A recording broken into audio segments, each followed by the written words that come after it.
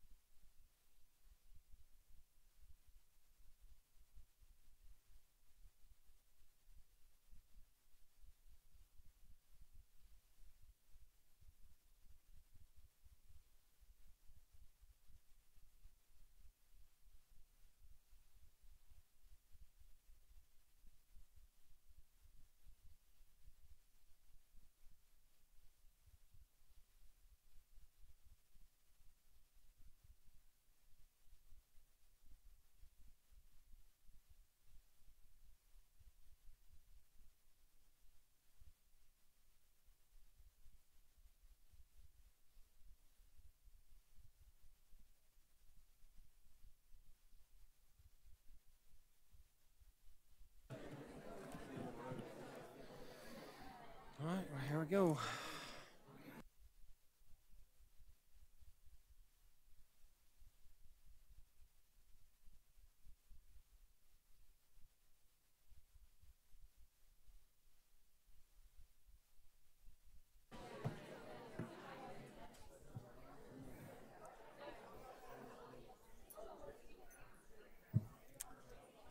It is May 21st, 2019, and I'd like to welcome you to the open session of the Lexington 1 School Board meeting.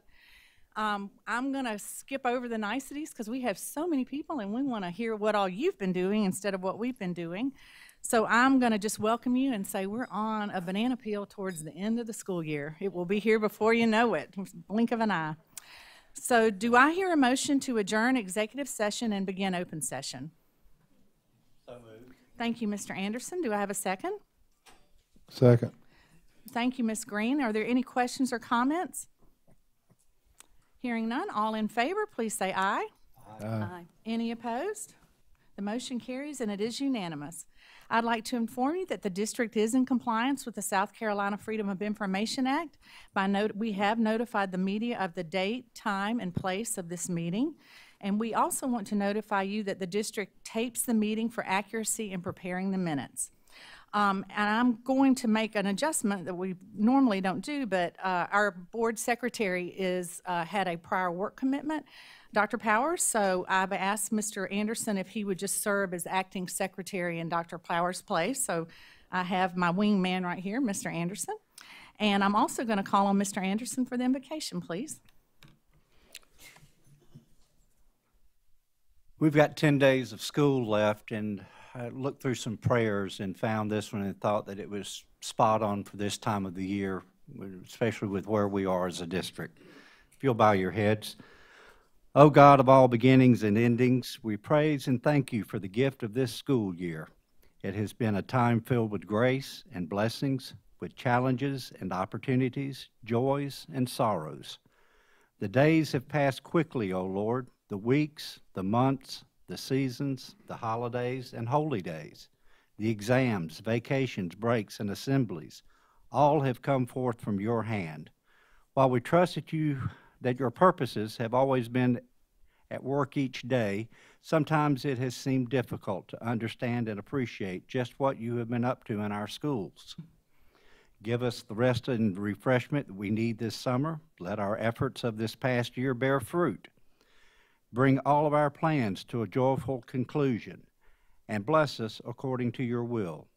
With the fulfillment of our summer hopes and dreams, watch over us in the weeks of rest ahead, and guide us each day as you have done this past year. Help us to return to school with a new spirit and a new energy. May we continue to grow in age, wisdom, knowledge, and grace all the days of our lives. Amen. Amen. Thank you, Mr. Anderson. That was really nice. Board, in front of you, you have an agenda. Do I hear a motion to approve the agenda? Thank you, Ms. Green. Do I have a second?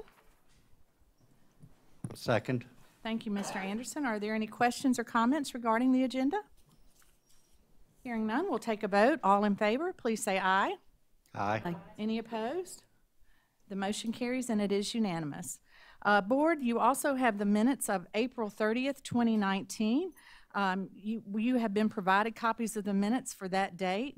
Other than the corrections that have already been provided and made, are there any additions or corrections to the minutes of the April 30th, 2019 board meeting? Hearing none, we will accept the minutes as received. Board, we have reports and action items from executive session. Do I hear a motion to approve 52 certified recommendations for the 2019-2020 school year? So moved.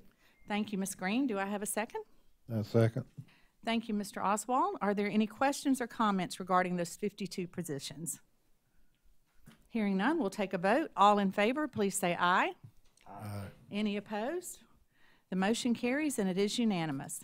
At this time, Board, do I hear a motion to approve 4 administrative recommendations for the 2019-2020 school year?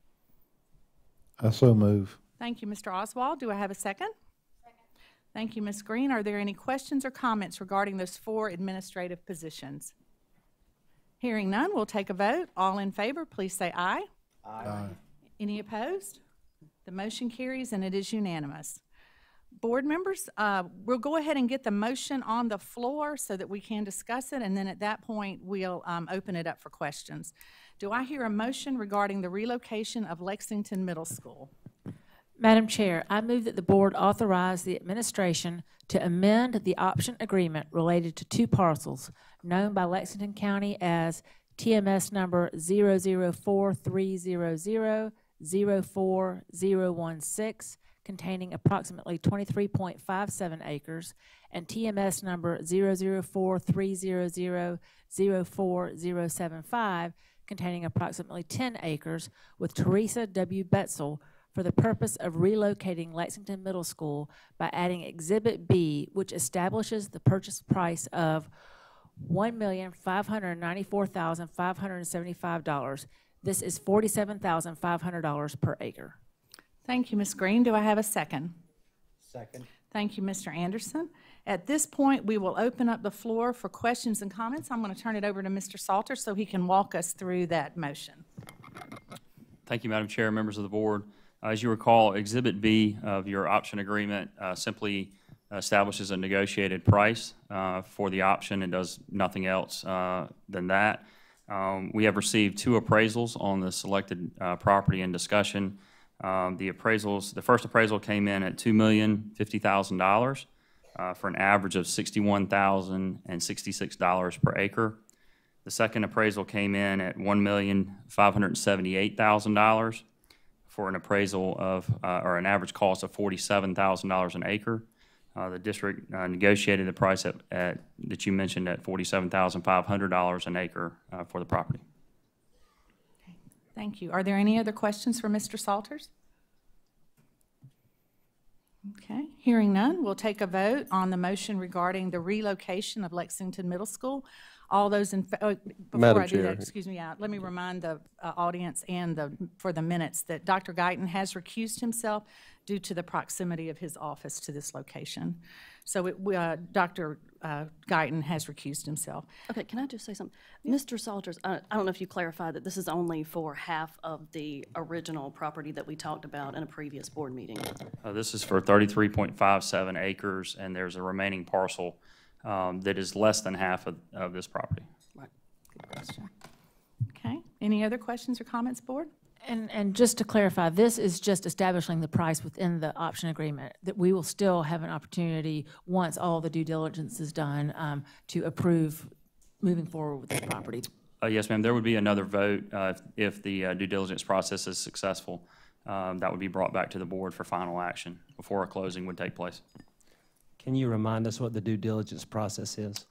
Sure, Dr. Little. We have a number of approvals that we have to seek, including the Office of School Facilities at State Department of Education, SCDOT approvals, where we do a traffic impact analysis in coordination with SCDOT and Office of School Facilities. So there'll be a number of site improvements as well as area improvements related to whatever that traffic impact analysis would dictate. We also do environmental studies, wetlands mitigation studies, things like that, to make sure that if there are issues on the site, those will be determined. So, for example, if this happened to be a dump at one time or some area where chemicals were dumped, those things would be discovered through the due diligence process, and we would use that in our decision making. Okay, great. Thank you.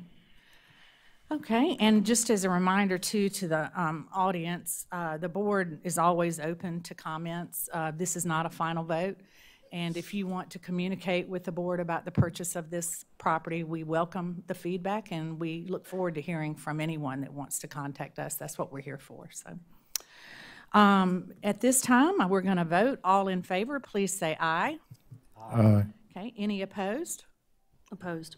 Okay, so we have, let's see, 4, let me count because we're missing 1, 2, 3, 4 support and 1 opposition. Okay, and the motion carries. Okay, at this time, board, do I hear a motion related to the discussion of a waiver of attorney-client privilege regarding an April 28th, 2019 attorney opinion? Madam Chair, I move that the board waive the attorney-client privilege related to the legal opinion dated April 28, 2019, the district received from legal counsel, which addresses the informal state attorney general opinion to Mrs. Garris about her request to the superintendent for district records and information. I further move that the April 28 opinion from counsel be made available to the public and media. Okay, thank you, Mr. Anderson. Do I have a second? Second. Okay, thank you, Ms. Green. Any questions or comments regarding that before we vote? Okay, all those in favor, please say aye. Aye. Any opposed? No. Okay, so we have 1, 2, 3, 4, 5 supporting and 1 opposition. Okay. And so the motion carries. And at this time, I would like to read a statement that I have prepared for this. So we have now voted to release this document in an effort to clarify some misconceptions that have been made on social media and by others in the media over the past few weeks. With the release of our attorney's memo tonight, we intend to address some mischaracterizations that have been asserted in local media outlets and further propagated on social media regarding requests for information that board member Jada Garris has made of the administration.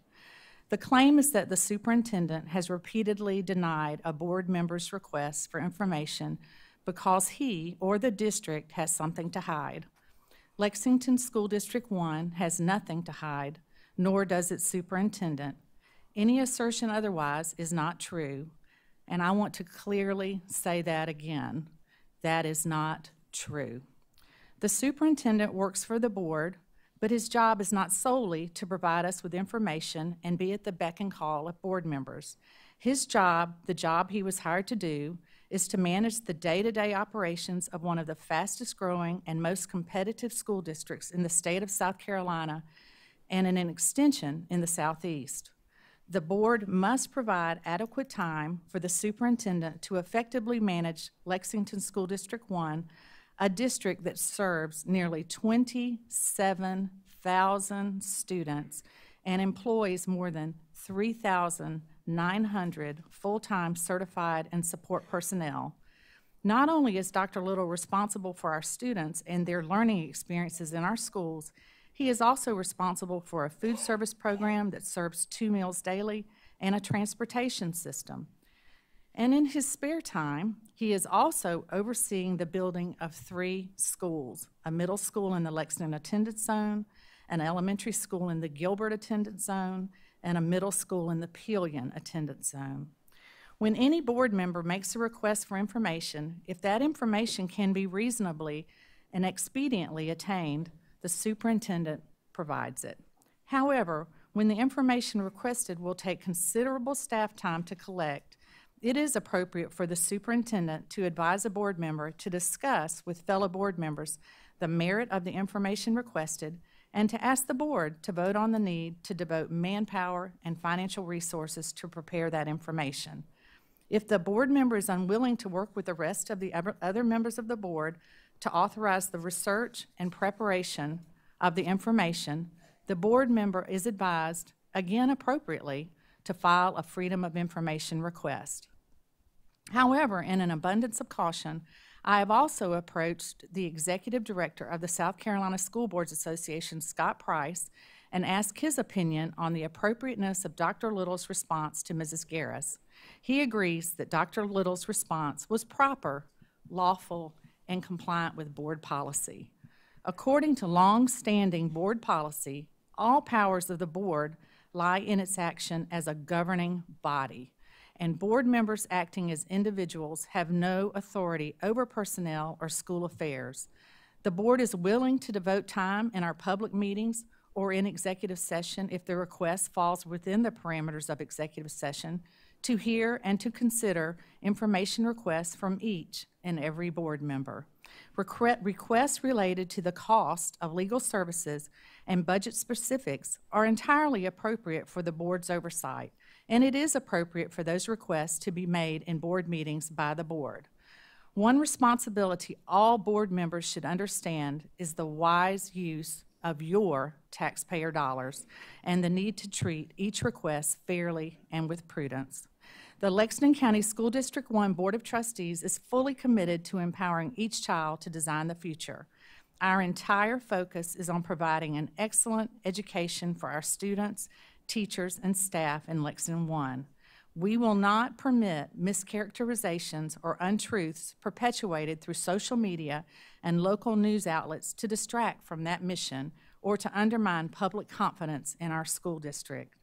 We are so proud to be Lexington County School District 1. Can I make a statement as well? I would just like to read policy KBA, the public's right to know. And it says, since the Board of Trustees is ultimately responsible for all district operations, and you may see that the district's attorney agrees with that, individual board members are extended special consideration in obtaining information. Under normal circumstances, individual board members should make the request to the superintendent, who may refer such request to the appropriate office for a response. Such request will be processed whenever possible in a more expeditious manner than otherwise required by law and at no cost to the individual board member. All board members will be appropriately advised of all requests and the responses given. Should a request by a board member be determined by the superintendent to be unusual, the request is then referred by the superintendent to the fully seated board.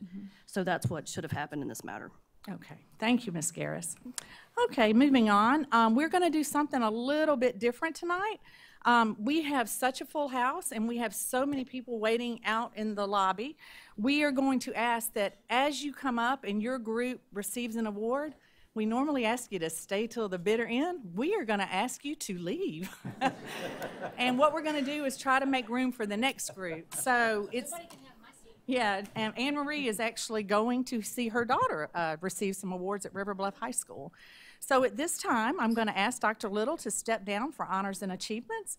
And I'm going to read the, let's see, we're going to ask him to step down. And let me get my other book out.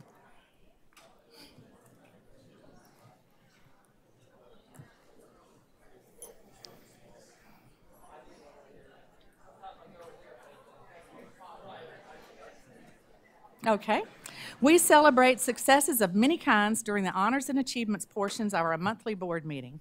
We recognize the significant achievements of our students and employees, as well as the contributions of and partnerships with our business partners and community organizations.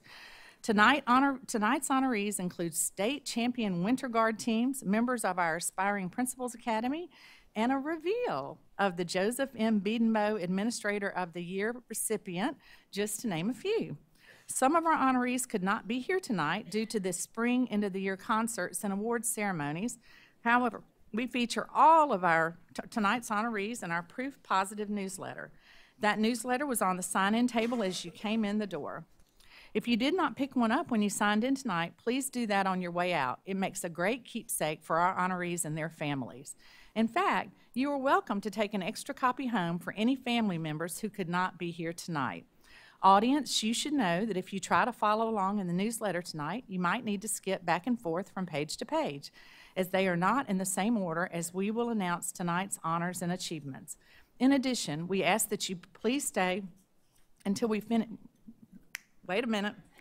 I'm not going to read that because we ask that you leave. So I'm going to ask as soon as you get your award, if you can, make your way out, and please don't call the fire marshal on us. So Dr. Little's already down front, and honorees, when you hear your names, please come and stand with Dr. Little so we can talk about you and your achievements. And I am going to go ahead and apologize up front. There are so many names in here, and some of them are a little bit hard, and I can say that honestly because I had a very difficult maiden name.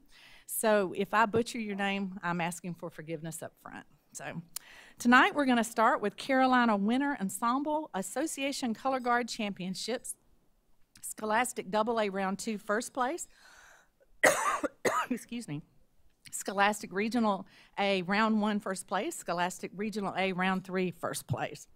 Hold on just one second. Okay, we begin tonight with 3 state Winter Guard champion teams from Gilbert, River Bluff, and White Knoll High Schools. These teams won titles at the Carolina Winter Ensemble Association Color Guard Championships.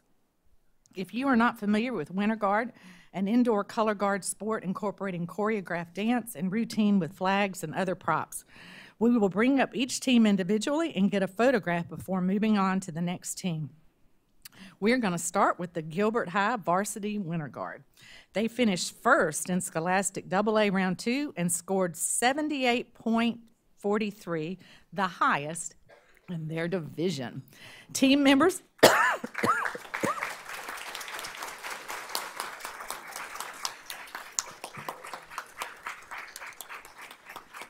Team members include students from Gilbert High and Gilbert Middle. From Gilbert High, we have Nicole Aguirre, Noelle Black, Skylar Blosh, Madison Bray, Megan Cook, Morgan Cook, Lakin Corley, Diamond Dennis, Isabella Du Bois, Haley Hallman, Rebecca Jumer, Athena Knopp, Frances Ludwig, Madison Mears, Madison Reese, and Janelle Regalia. From Gilbert Middle, we have Riley Gartman, Victoria Huffman, and Julia Van Horn. So congratulations to our Gilbert ladies.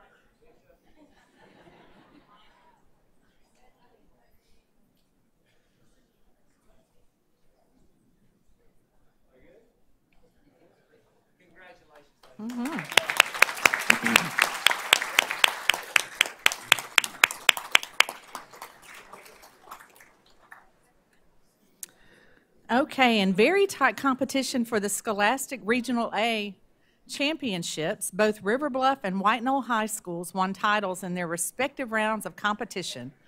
We invite up round one winners from River Bluff High, the Spin Club. This talented group of ladies won first place with a score of 79.19. Members of the Spin Club include students from Lexington Middle, Meadow Glen Middle, and River Bluff High Schools. From Lexington Middle, we have Lily Gardner and Amber Goodson. From Meadow Glen Middle, we have Ellie Corley, Allie Filling, Amelia Sexton, Sydney Smith, Mackenzie Tatrault.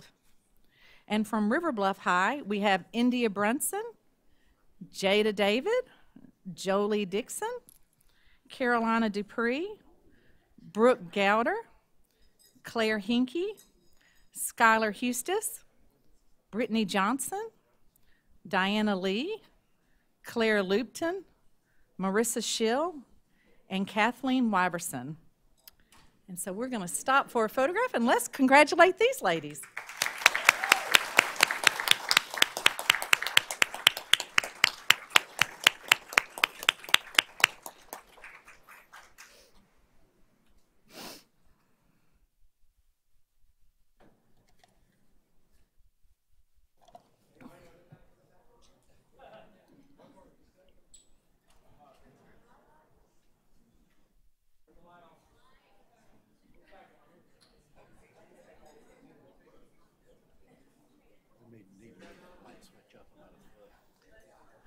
Oh, somebody hit it.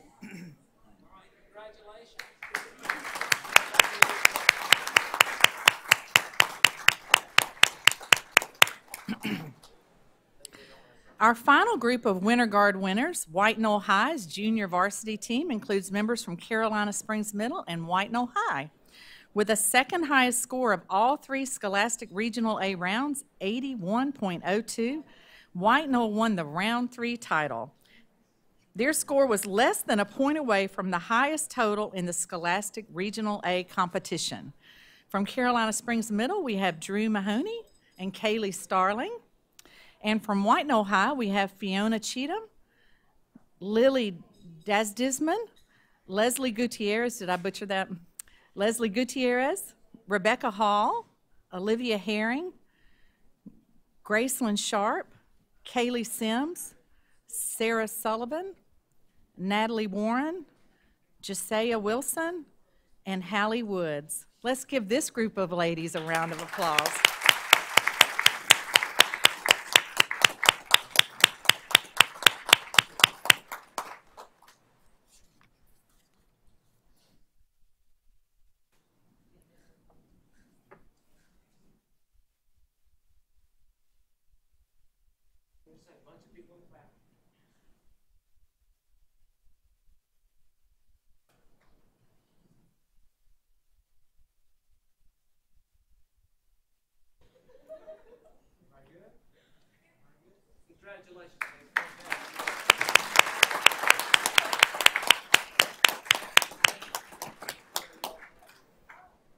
Okay, we're going to totally switch gears, and we're going to go over to the musical side of our students. And we're going to welcome River Bluff High's Steel Drum Corps, brought home multiple awards from Music USA Spring Festival held this spring in Orlando, Florida. Competing against groups from around the country at the festival, they scored a 92 out of a possible 100. The score won them a superior rating, first place in the high school 4A steel band category, and the title of High School Grand Champions in the instrumental music category. Quite a list for this musical group. And I'm not sure if they're here because I know that River Bluff is having their awards tonight, so we'll see who all's here. So we're going to bring these musicians up now. Edgar Argumedo, Kobe Beard, Matthew Bradley, Emily Condillo, Aaliyah Garish, Caroline Geese, Raymond Amerso, Eliana Langston, Connor Maston, Devin Maston, Carter Moore, Ankit Nath, Annabelle Nightingale, Riley Osment, Frederick Rattray, Dustin Segura Torres, Micah Smith, Stephen Stewart, and Corbin Wild. Let's congratulate these students.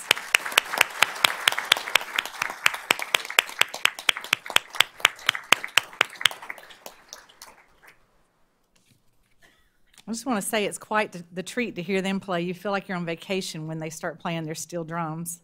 They do a great job. Now we're going to switch it over to the middle school honor choir. Would Pelion Middle School's Connor McGee come forward? Is Connor here? There he is. Connor earned a spot in the middle school honor choir chosen by the South Carolina American Choral Directors Association. Students from across the state auditioned for the group. After rehearsing with his chorus teacher after school, Connor performed for a panel of judges and scored high enough to receive an invitation to join the state honor choir. They perform next fall at the state conference and honor choirs weekend in Charleston. Let's congratulate Connor McGee.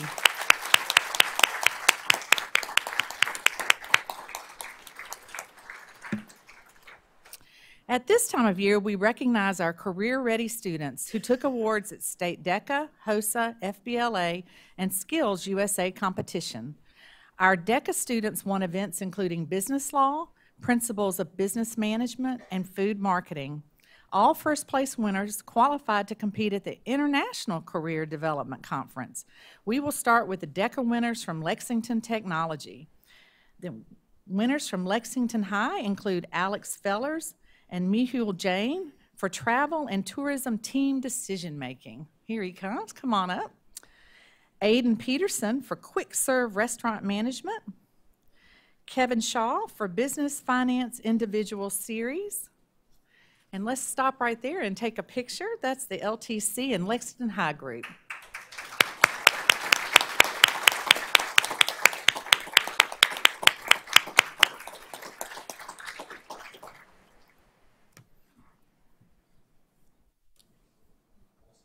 Hold on. Yeah. Wait, congratulations. Our next DECA winners hail from River Bluff High. These students combined to win 21 first-place awards out of the 30 competitions they entered. We recognize Isha Kapoor first because she also won 3rd place for Hospitality and Tourism Professional Selling at the International Career Development Conference. There's Isha.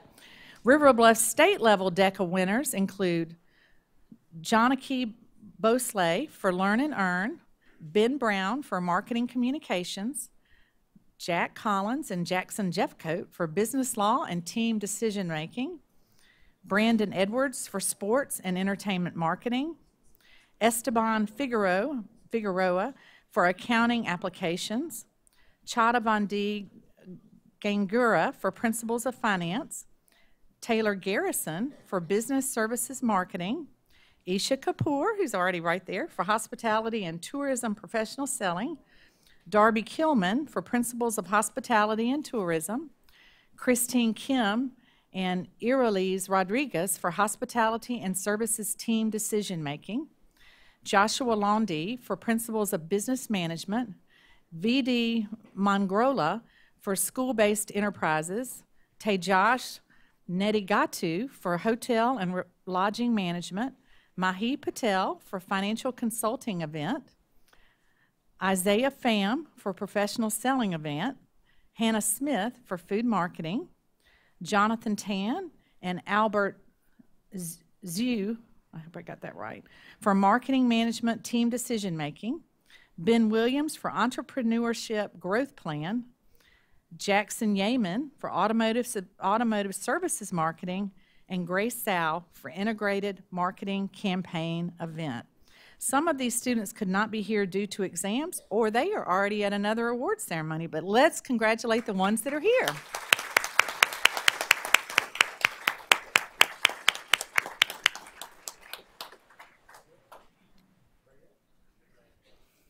Yeah, that's great. Our final DECA winners come from White Knoll High. White Knoll High DECA chapter members Keegan Shropshire and Krista Stevenson teamed up to win 1st place for their bed and breakfast business plan. Congratulations, Keegan and Shropshire. Oh, there she is.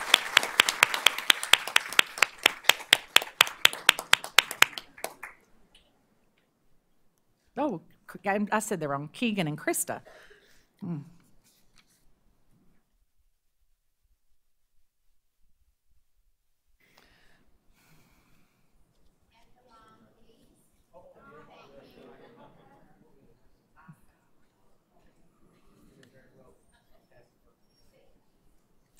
We have one, yeah. We have one more DECA recognition. If V.D. Mangrola, Allie Trotter, and William Wenzel from River Bluff High could come forward. Are they here? There's one. These 3 students completed the DECA Association's school-based enterprise certification process with their Gator Town project, winning the only gold certification in the state. As store manager, VD wrote a 42-page business plan detailing operations of Gator Town, a retail store at River Bluff that sells drinks, snacks, apparel, and other merchandise. This group also advanced to the International Career Development Conference, where they took 2nd place. So congratulations.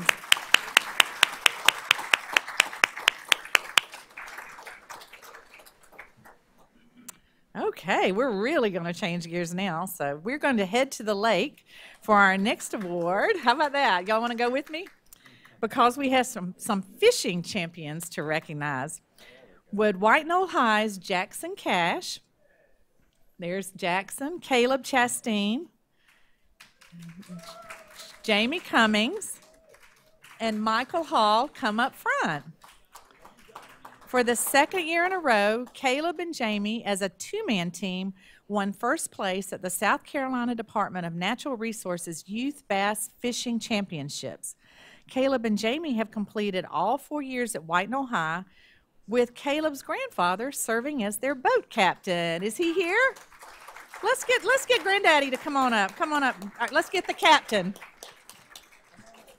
Yeah, we'll get the captain in the picture.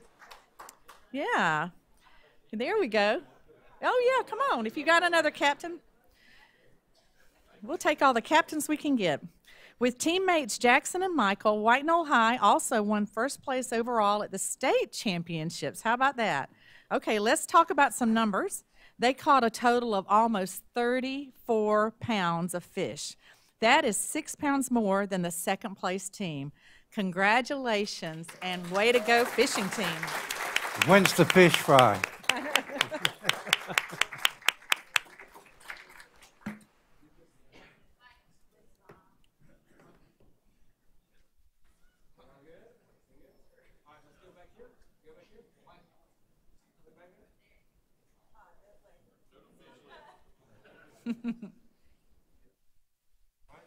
Yeah, we got a camera over here to your right. That's your mama. Okay, way to go. Thank you. Thank you, Captain.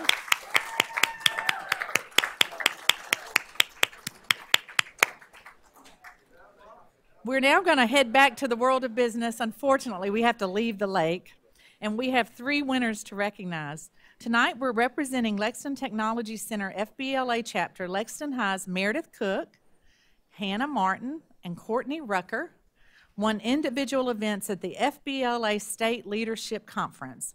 Hannah calculated a first-place win in the personal finance category. Courtney reaped dividends in the securities and investment event. And Meredith demonstrated her knowledge of news and media with a win in the journalism category. Are any of those 3 ladies here? Well, let's give them a round of applause, even though they're not here.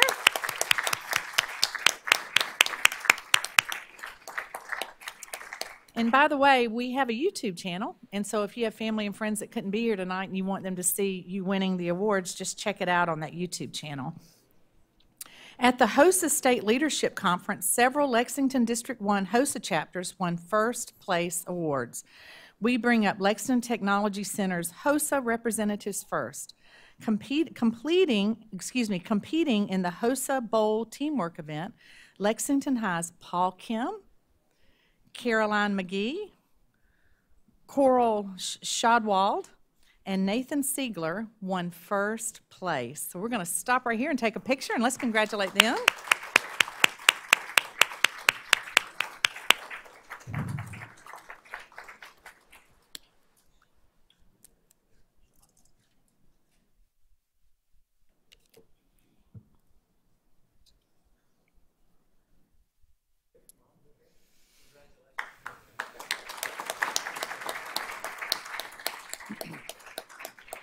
Our next winners come from the Center for Public Health and Advanced Medical Studies.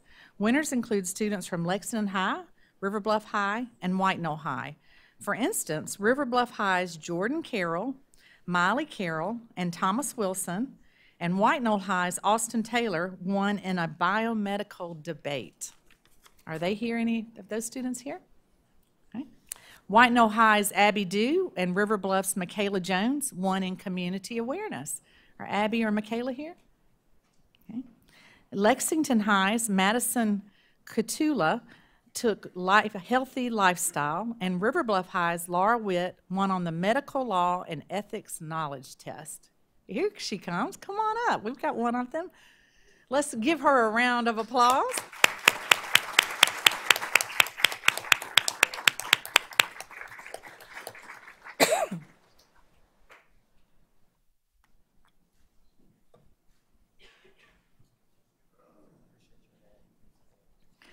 Next, we present the winners from River Bluff High's HOSA chapter. Winners include Huntington Cotton, Rebecca Dooley, and Emma Scott. They partnered with the Medical Reserve Corps to win first in MRC Partnership, a community awareness event designed to improve public health. Are any of those 3 here? Okay, let's give them a round of applause.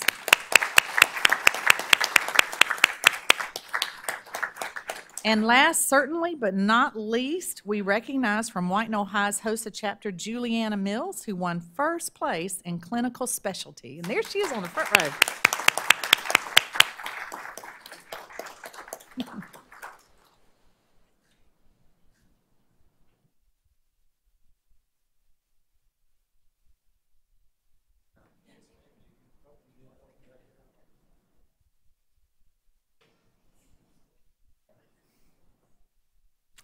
Next, we're going to talk about something that's really fun. And if you were ever free on a Saturday and there's a tournament in Lexington, try to go because it is super fun and super interesting. We're going to head to the archery range to recognize 2 individual state champions and 1 state champion team. Would our individual winners, Gilbert High's Gracie Howard and Carolina Springs Middle, there she comes.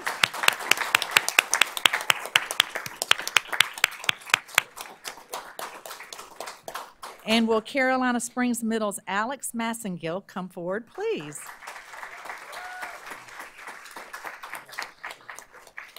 I tell you, they are grace. You should just see, because it's so chaotic, and they're up there just so gracefully doing their thing and so calm. Gracie is a double champion. She won the State High School International Bow Hunting Organization 3D title, as well as the Bullseye State title. At the state championship, Gracie shot a 294 in the Bullseye event and a 292 in the IBO 3D event. Leading up to the state tournament, she finished first or second in every single competition but one. How about that?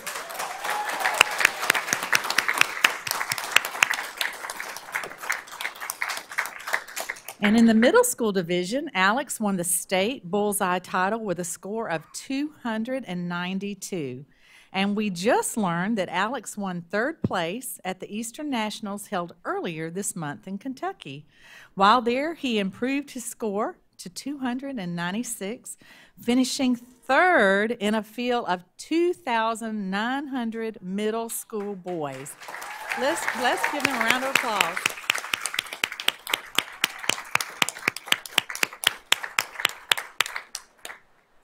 We're going to pause for a picture. Did you already get the picture? Madam Chair, is this where they? Yeah, go ahead. Is this where they shoot the apple off of Mr. Oswald's head? Okay. They don't. You can't get an apple to stay on Mr. Oswald's head. I would only trust Gracie to do that. Okay, I'm gonna ask these 2 to stay here. So I'm gonna call up the state champion archery team from, well, Gilbert Middle. Should you stay? Okay.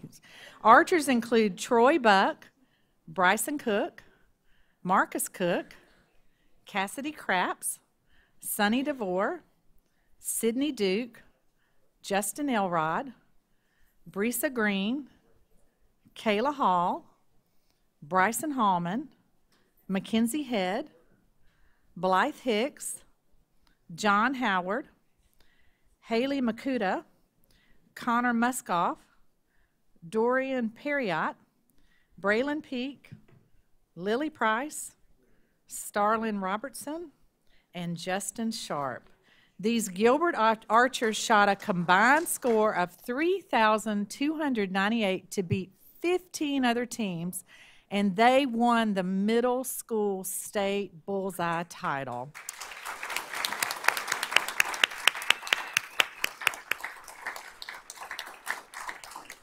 At the state IBO 3D event, the team finished 3rd. Congratulations to these archers for all of their hard work.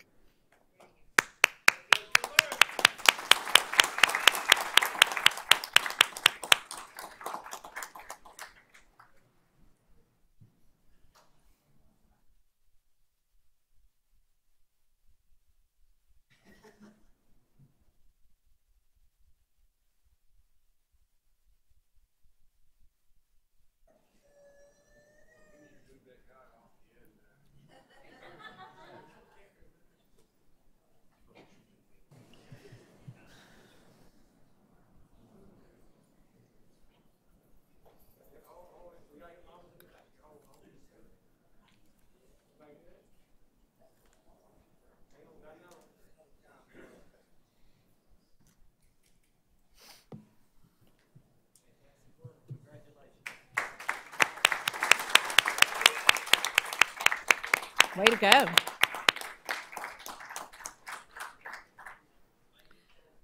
Our next honorees prove they are ready for the career field of their choice at the Skills USA South Carolina State Leadership and Skills Competition.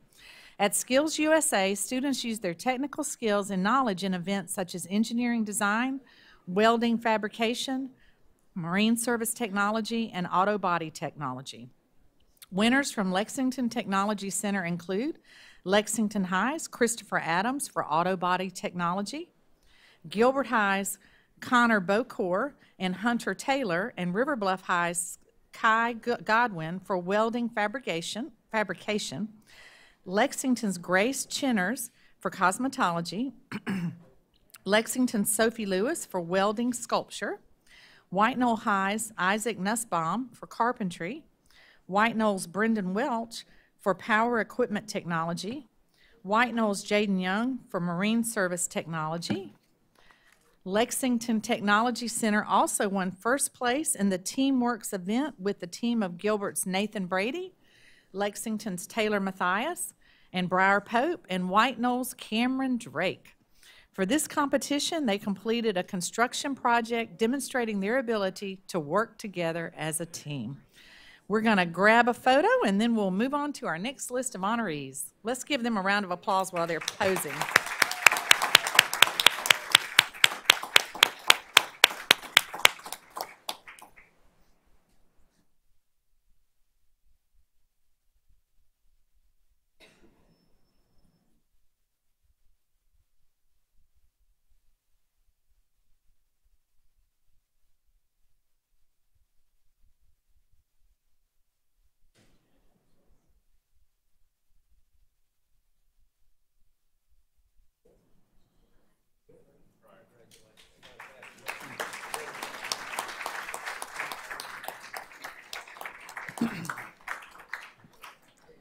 Representing White Knoll High's engineering and architecture classes, winners include Skylar Bloom, John Kelleher, and Dennis Rowe for engineering design. Here they come. Michael Bush for technical drafting, Brace Hutchison for architectural drafting, Delaney Livingston and Ryan Wilson for additive manufacturing. We are proud of the diverse talent that these groups represent. Let's give them a round of applause.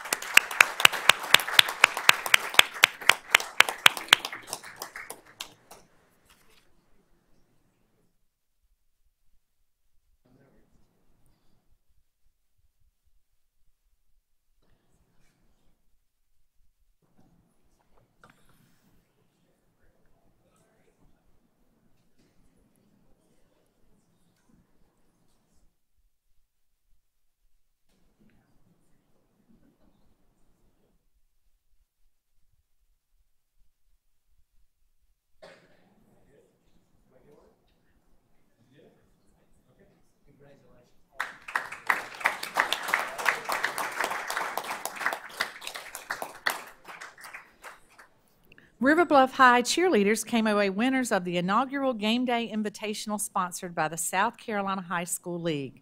We have senior members of the squad here with us tonight representing their team.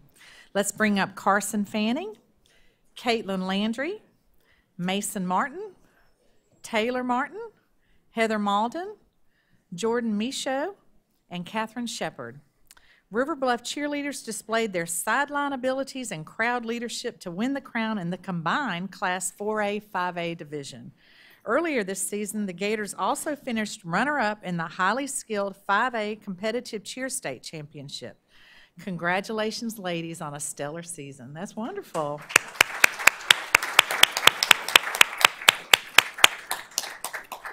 Okay, yeah, I think she wants a picture right there. Oh, okay.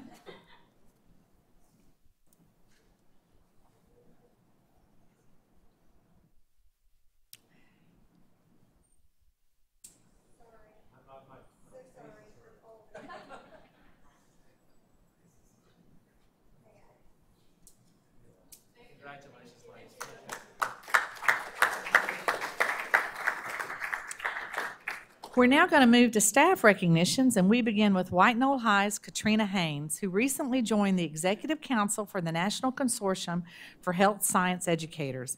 The only educator to receive this invitation, Mrs. Haynes will represent teachers nationwide on behalf of the Health Science Educators Association. She will also spend part of her summer collaborating with other health science educators at the Centers for Disease Control and Prevention. As a Science Ambassador Fellow, Mrs. Haynes will work with the CDC staff to develop lesson plans for middle and high school classrooms. She will focus on public health and career opportunities. She can then pilot some of those lesson plans in her own classroom. Let's recognize Mrs. Haynes.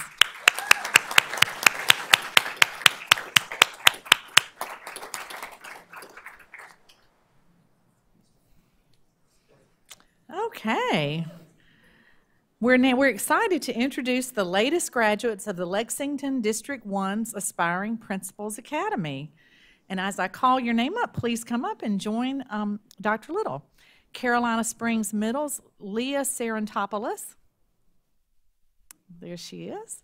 Gilbert Primary's Sajada Wallace. There's Sajada. Lexington High's Brandon Baskett. Meadow Glen Middle's Kyle Metz. And I hope I said that right. Midway Elementary's Christy Graham. Pelion Elementary's Todd Brown. Pleasant Hill Elementary's Jennifer McNair. And White Knoll High's Adam Russell and Sandy Viding. Phase 1 of the Academy includes a 3-week summer intensive that engages participants in a standard-based curriculum that simulates actual challenges a school principal may face. Aspiring principals then complete an 11-month school-based residency under the mentorship of an experienced Lexington District 1 principal. We are so fortunate to have these people aspire in this academy. Thank you.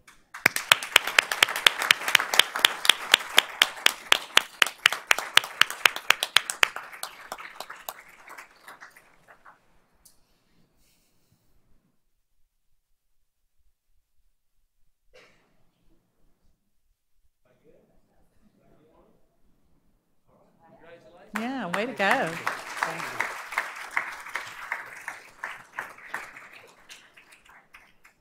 Mrs. Haynes is not the only teacher working on a new curriculum this year. River Bluff High's Jenna Howell and Ben Lee joined a project designed to improve social studies curriculum for classrooms across the country. Along with 4 other South Carolina teachers, Mrs. Howell and Mr. Lee assisted University of South Carolina professor Jerry Mitchell in designing an end-of-course unit for AP Human Geography classes. The group hopes to bridge the gap AP Human Geography students sometimes experience when moving on to AP World History by merging geographic analysis skills with historical reasoning skills. Mrs. Howell and Mr. Lee worked for several months to write the new curriculum and are piloting the lessons in their classes this spring. Thank you for your hard work on this super interesting project. So there we go. That's interesting.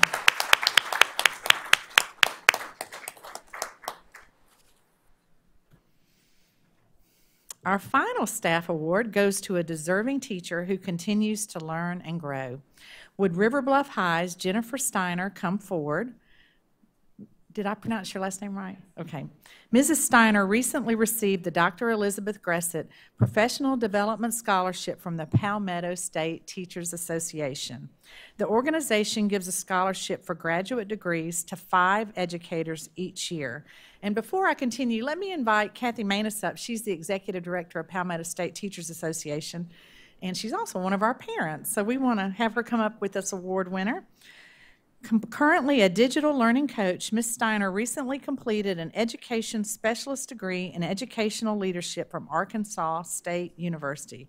Congratulations, Ms. Steiner. That's exciting.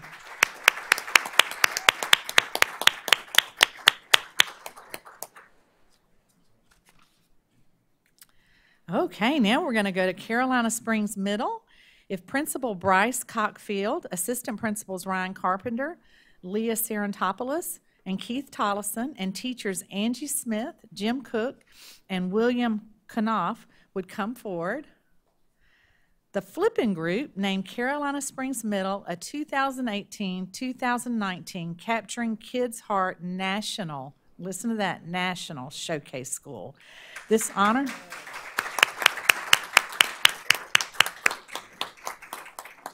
honor commends schools that build strong connections between students and adults that creates an environment where everyone can look forward to coming to school.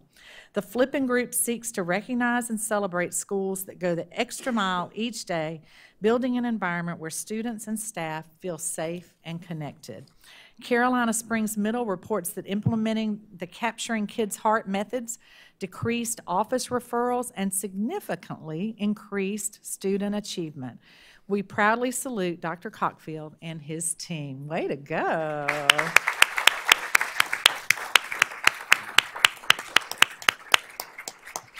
And I have to say, the board actually got to go out to Carolina Springs Middle this year and see it in action, and it is, oh, it's exciting. Okay, we're going to really change gears now. We're going to go to the Educational Foundation Joseph M. Biedenbow Administrator of the Year Award. We enjoy learning who is the winner of the Joseph M. Biedenbow Administrator of the Year each year. As you can imagine, it is a difficult job to choose just one administrator from our outstanding group of administrators. And I'd like to call on Julie Washburn, who's already there. She's the Executive Director of the Lexington One Educational Foundation, to reveal our honoree. Okay. Thanks, y'all, for your patience. I am over the foundation, and I have the pleasure tonight of recognizing the recipient for the 14th Annual Joseph N. Biedenbow Administrator of the Year Award.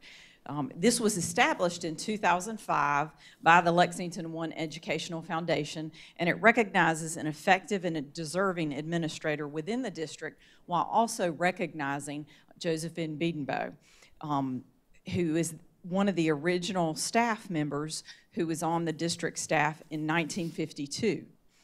He worked for the district for 36 years. He served as a 7th grade math teacher, a principal, and assistant superintendent for personnel and federal programs. He was also a World War II veteran who served in the U.S. Air Force.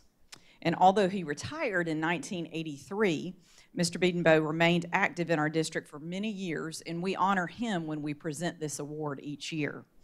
And unfortunately, we're very sad to say he passed away in November, but we're very honored to have his son, Mackie Biedenbow, here with us this evening to join us and represent the family. So we're very glad to have him with us and to honor his dad in this way. This year's recipient, I will say the committee I chose, they don't have anything to do with the district, but they complained because they did say it was a very difficult year to choose. We had some amazing individuals who were nominated and many who were very deserving, but I told them they had to vote and they had to choose. So it is based on points and the criteria that were actually established by Mr. Biedenbow. They go through and give points to the individuals. But this year's individual was recognized for outstanding servant leadership, passion, and a commitment to education in Lexington School District 1 for more than 20 years, despite having a very youthful appearance. The individual's been described as intelligent, transparent, strong, and credible. The individual has the ability to engage with teachers in a way that pushes them to be the very best versions of themselves and makes children feel heard, important, and believe they're capable of amazing things. The winner is a team player who's been spotted sweeping floors and moving cafeteria tables when needed. Students commented that this administrator is super joy-filled and always in a good mood, which puts everyone else in a good mood. Another said the leader can make really good decisions on the fly. So, one employee commented, "I've never worked in an environment that was so family-centered and generally happy." And another noted that the leader mentors and models best practices and recognizes every day that people and family matter. This year's winner has a passion for reading that's shared with the students. And the individual can be strong, supportive, and empathetic in very tough situations. And the winner demonstrates on a daily basis the qualities that Mr. Biedenbow cherished in an exceptional leader. And it's for all these reasons and for this individual's exceptional commitment to excellence in education that I'm pleased to present the 2019 Josephine Beedmo Administrator of the Year Award to Ms. Jennifer Stanley.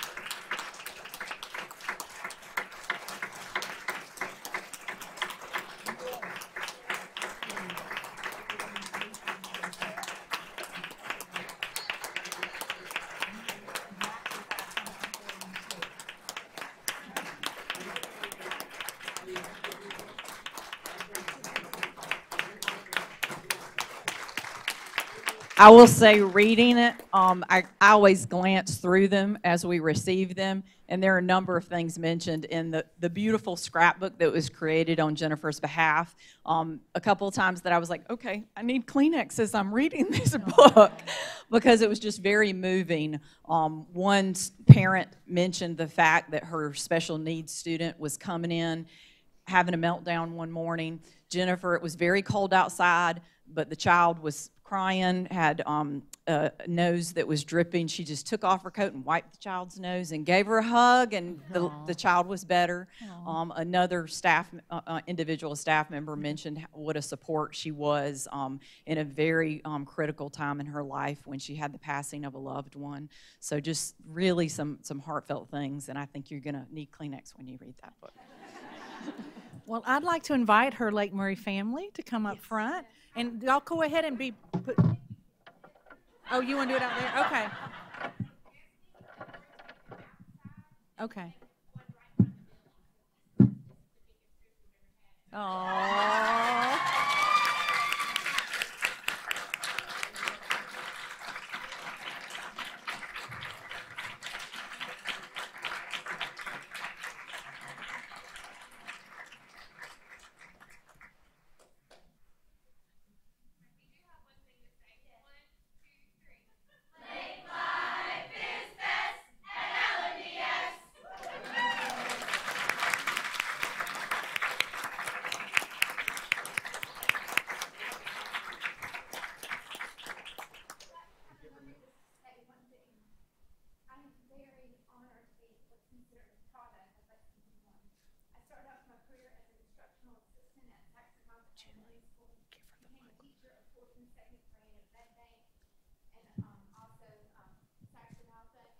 I was very honored that Tim Oswald took a chance on me at 28 with my backpack on, coming from school. He saw something in me that I didn't always see in myself. And I don't know if Miss Price is watching, but Devonna Price was another key instrument in my journey, and she helped me learn so very much when I was at Oak Grove. And I have to thank Dr. Little for taking a chance on me. He knew me once, and somehow he decided that I might be, worthy of leading such a phenomenal faculty, and I hope I've done you good justice. But I just wanted to say this award isn't about me. This award is about my staff, and they are my family, and I am what I am because of them. From our custodial staff to our housekeepers to our secretaries to our instructional assistants, they make me better. So I will accept this award, but it's really a reflection of you. So I love you all. Thank you.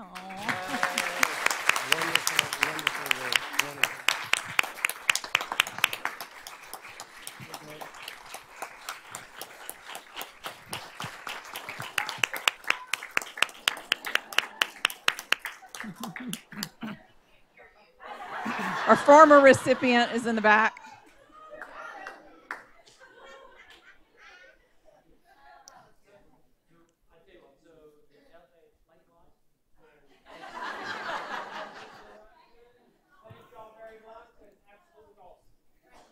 Jennifer.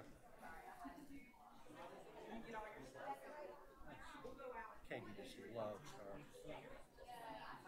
Everybody does. Thank you for doing that. Jennifer, congratulations. We're so proud of you. Might be sad leaving us. They're going to the foothills. Yeah, I know.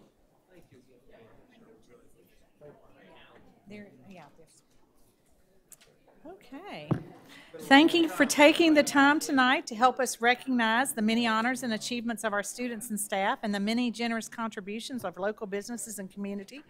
We absolutely love to share our news with you. And I think everybody's left that was supposed to receive an award, but there are certificates out in the lobby if you need to go do that. At this time, I'm going to take a privilege as chairman. I'm going to take like a 2-minute break. So if y'all will just sit tight or take a break yourself, and we'll be right back.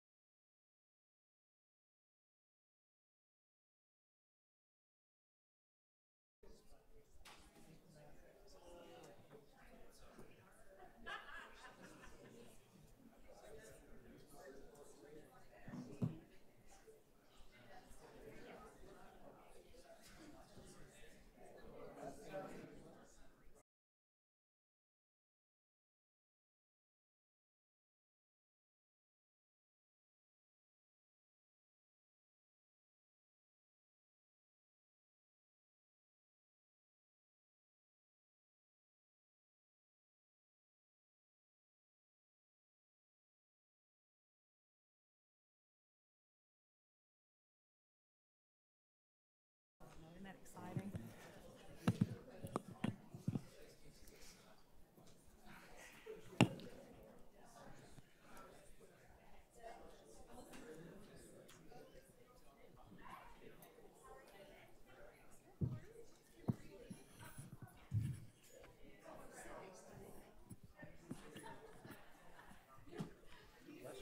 Goodness, you have all your principals here tonight. Yeah, I wanted them to be either this one or the next one. I think they didn't want to come to the one in June. Oh, wow. Here he comes. They'll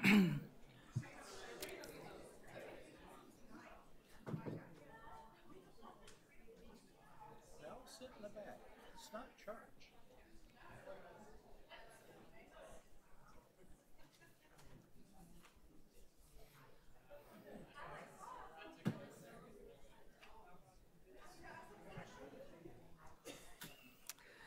Okay, we're going to move on to 9.0 on your agenda, which is citizens' participation.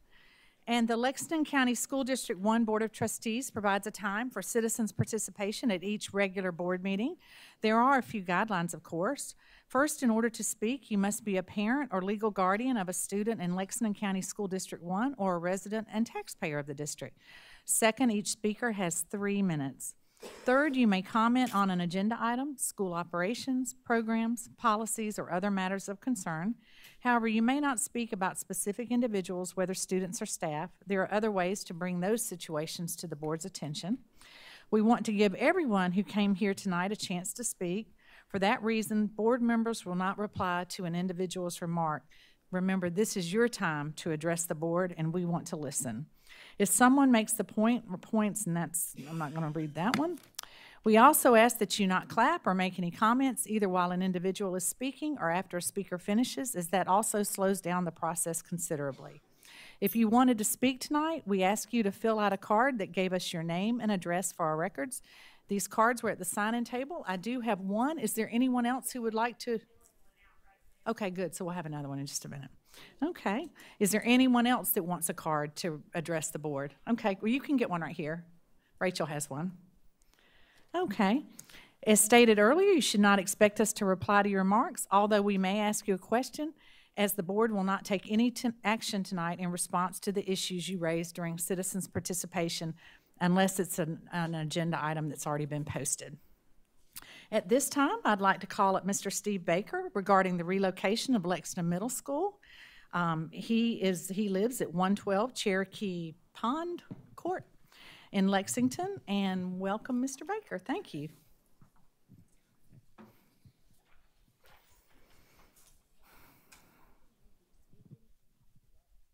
Can you hear me now? Yeah. Thank you.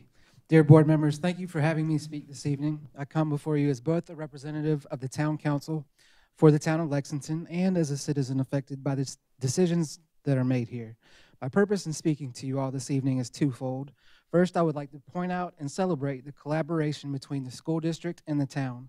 And then secondly, to publicly make known my desires pertaining to the proposed location of the new Lexington Middle School. The town of Lexington currently enjoys the best relationship with the school district that we can remember, and we are extremely grateful for it. Our desire is to continue our fantastic relationship with the district and to cultivate and grow that relationship. I want to speak briefly about and celebrate the many examples of collaboration between the town and the school district. I'm very proud of our shared commitment to student safety and the fact that Lexington Police Department has school resource officers supporting each school inside the town limits. In addition to the SROs, LPD officers also help provide traffic control and security for sporting events. I would also like to point out that the construction of Northside Boulevard is a result of collaboration between the town and the district. The downtown TIF district has been key to the revitalization of downtown Lexington, including the construction of the Ice House Amphitheater, and was done in collaboration with the town, the school district, and the county. Also, the Corley Mill TIF district, where the town will be able to make significant road improvements at the Sunset Boulevard, Corley Mill, Jenny Lane intersection, is a result of collaboration between the town, the district, and the county. Additionally, the classes that the University of South Carolina will be hosting at the current location of the Lexington Middle School is a result of collaboration between the town, the district, and the university. All of these and many more point to a fantastic working relationship and great collaboration between our two entities. Anyone who would say otherwise, frankly, must be misinformed. Thank you again for all the ways we have been able to partner with you in the past, and we look forward to more partnerships moving forward. Secondly, regarding the proposed location for the new middle school, the most significant conversations that I had both as a candidate for town council and continue to have now as a member of town council revolve around traffic and what we can do to help fix it.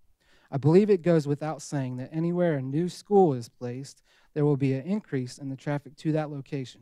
It is my desire to see significant improvements to Old Cherokee Road if the proposed location passes, whether that be additional lanes, turn lanes, a cut through to North Lake Boulevard, sidewalks on Old Cherokee Road, or all of the above. Finally, it is our good fortune in Lexington to have fantastic schools And we know that a significant part of our growth we are experiencing is due to Lexington School District 1 being a leader in education in our state. Thank you all so much for the fantastic job that our district does in educating our youth and our leaders of tomorrow, well demonstrated this evening. Please consider this request as you move forward with the decision-making process and the relocation of Lexington Middle School. Sincerely, Steve Baker, Town Council. And thank you for providing a paper copy. That's great. Okay. Now we have our next the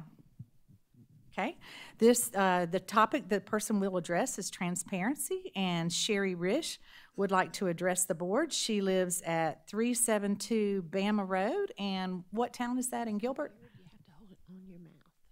Is that in Gilbert, Miss Risch? Okay, she lives in, let me write that down, Gilbert. And she has children at Gilbert Middle School. Okay, Miss Risch, go ahead.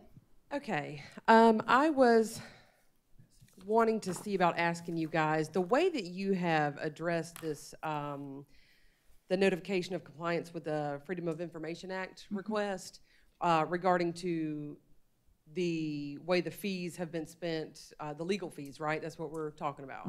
Okay, well, what about the ones that have taken 2 years to be fulfilled? Have they been filled yet with regards to the $1,800 in petty cash that have been spent? I need to know. I need to know how every dime has been spent. Okay. I need to know because this board has made some grossly irresponsible decisions as far as money being spent. It's absurd. It's obscene. I am so disappointed and outraged, frankly. All of Pillion is not worth $1 million, okay? For a piece of land to cost $1 million to put a school on, it's crazy. When there's so much land in Pillion. There's so much land, plenty of roads. The excuses are crazy. These are just a few of the questions that come to mind. I also need to know if it is, as I understand it, I might be wrong, but I think I've got it. Dr. Little has requested for Jada to file a Freedom of Information Act. Well, you can see that if it takes 2 years to have one filled and it hasn't been filled yet, why she would have a little bit of hesitancy in filing another one. Because clearly there's no regard for a Freedom of Information Act already. As far as, Councilman, you have something to say too? Okay. Anyhow, I feel like if it's not, there's no regard to fill one for 2 years, I don't know why there would be one today. And also, why is it that nobody else cares to know about how my money's being spent? It's your money too. Why don't y'all say, hey, yeah, Jada, I do want to know why or how or when or what. I don't care if it was 15 cents. I want to know. You know, I don't understand. So that's all. Those are my questions and my concerns. And there are plenty other people. Unfortunately, they're not here today. But, well, a lot of them did show up. Good. But there are plenty of people that want to know these answers. Okay. Thank you. Thank you, Mrs. Risch. And Mrs. Risch, if you don't mind, I'm going to give your card to our Chief Financial Officer, Mr. Butler, and he'll be in touch with you about your questions, and maybe he can answer some of those questions that you may have. Great. Thank you. Anyone else want to address the board? Okay. If that is it for citizens' participation, we will move on. Okay, here, go, great. Okay. This is the relocation, I assume, of Lexington Middle School? Right. Okay. Right. This is Barry Yes. Hames? That's right. Okay, Barry Hames. And he lives at 120 Mooring Lane. Is that Lexington? It is. Okay, Lexington, South Carolina. And Mr. Hames, go ahead. Okay. Really just wanted to briefly address what most of us who have lived in Lexington for the last 35 years recognize, and that is the traffic is off the scale bad. Had no idea Lexington Middle School rather, was being relocated to the proposed location. That particular street, Old Cherokee to Pilgrim Church, I can't imagine it taking on much more of a load now. It's already almost unusable depending on what time of day you come through there. I mean, it sounds like an incredible nightmare. First question would be, will the road improvements be done before the school opens? And could you elaborate on what the road improvements will be? I'll have to get Mr. Salters to call you about that, but we have to fill out a plan with the Department of Transportation. We're actually, to be honest, they give us permission to build a school, and they tell us what we have to do with the roads. So I'll get Mr. Salters to give you a call and walk you through what they proposed so far. Did they give you the parameters that they were assuming the growth of this area? Mr. Salters has the answer to all those questions, so I'll get him to call you back with that, because it's pretty involved. All right, so this is a done deal? No, sir, it's not a done deal. We're doing our due diligence now. That's what we're working with the Department of Transportation. We're working with, they're doing soil borings. I guess, were you not here when we initially talked about it at the beginning of the meeting? I was here. I just didn't want to repeat what we'd already said. Yeah, no, we're doing our due diligence, and we appreciate all the feedback we can get. Yeah, and we'll follow up with you. Okay, terrific. Is there a secondary location seriously being considered? No, sir. There is not an available location. Okay, all right. So from that, one would conclude that it's probably a done deal. Well, no, not necessarily, but there's not a secondary location at this point in time. Okay. There's not a lot of land available in the town of Lexington. Right. It did seem like on the other side of Old Chapin, Old Cherokee, not nearly, the traffic gets worse the closer you get towards escaping that particular area. And Mr. Salters will walk you through all that. Those are some good questions. Okay. Well, I guess we have more traffic to look forward to. Thank you. Okay. Thank you. Would anyone else like to address the board? Okay. Got another card.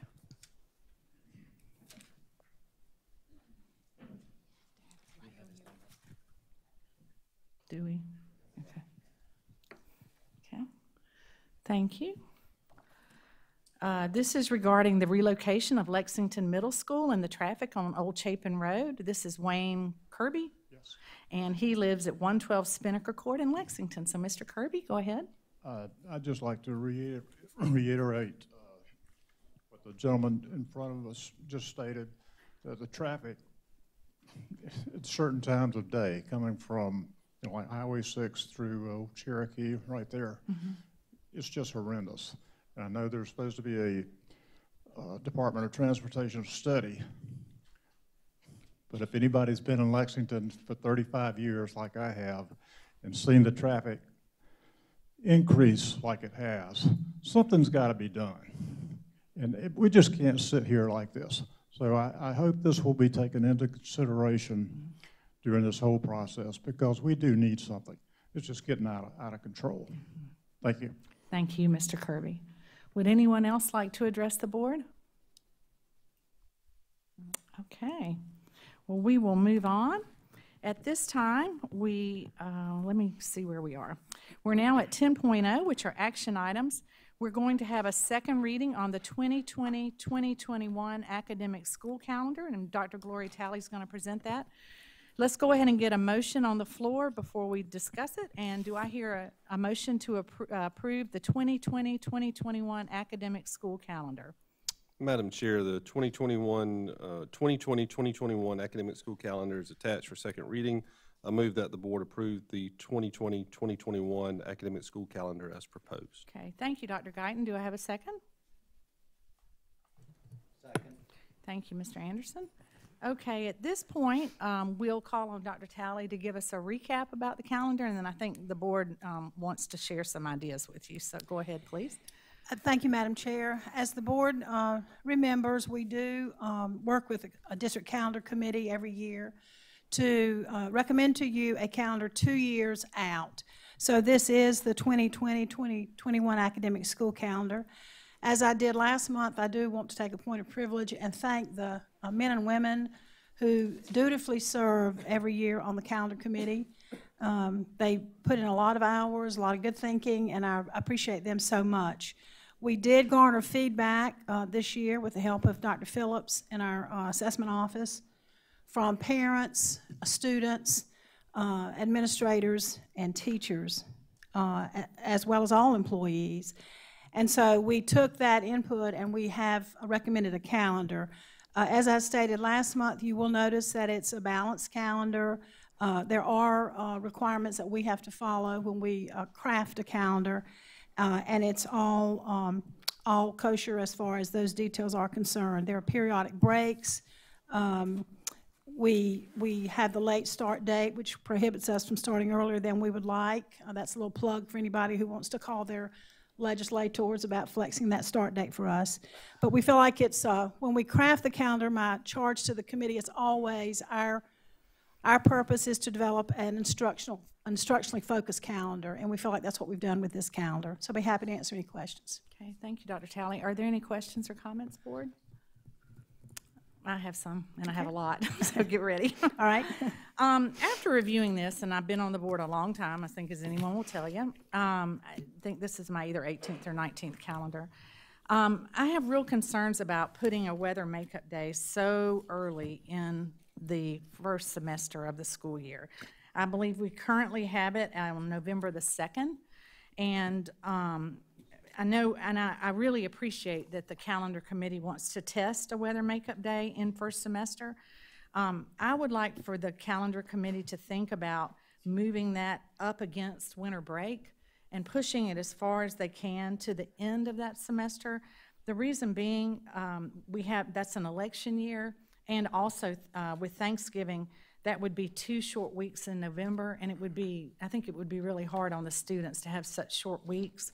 And I think if we moved it closer to winter break, and if we do have a weather situation, I think there would be more likelihood we could use it. So the other thing, Ms. Green had to leave early tonight. Her daughter's receiving an award, and she asked me to mention she's done a lot of research on the calendar, and many school districts, instead of having 3 weather makeup days, they have 4.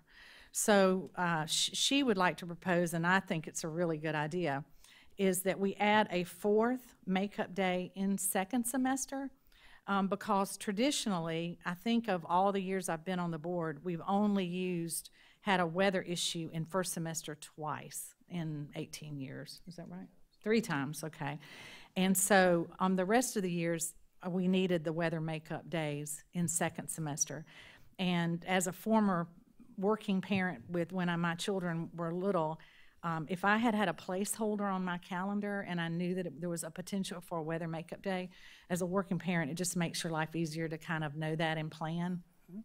So I think just designating a 4th weather makeup day would be a really good thing for our parents and our teachers, so that everyone knows, because generally speaking, if we do have a hurricane, 1 day is usually not enough. So we need more days to make that time up, and it also gives us some flexibility.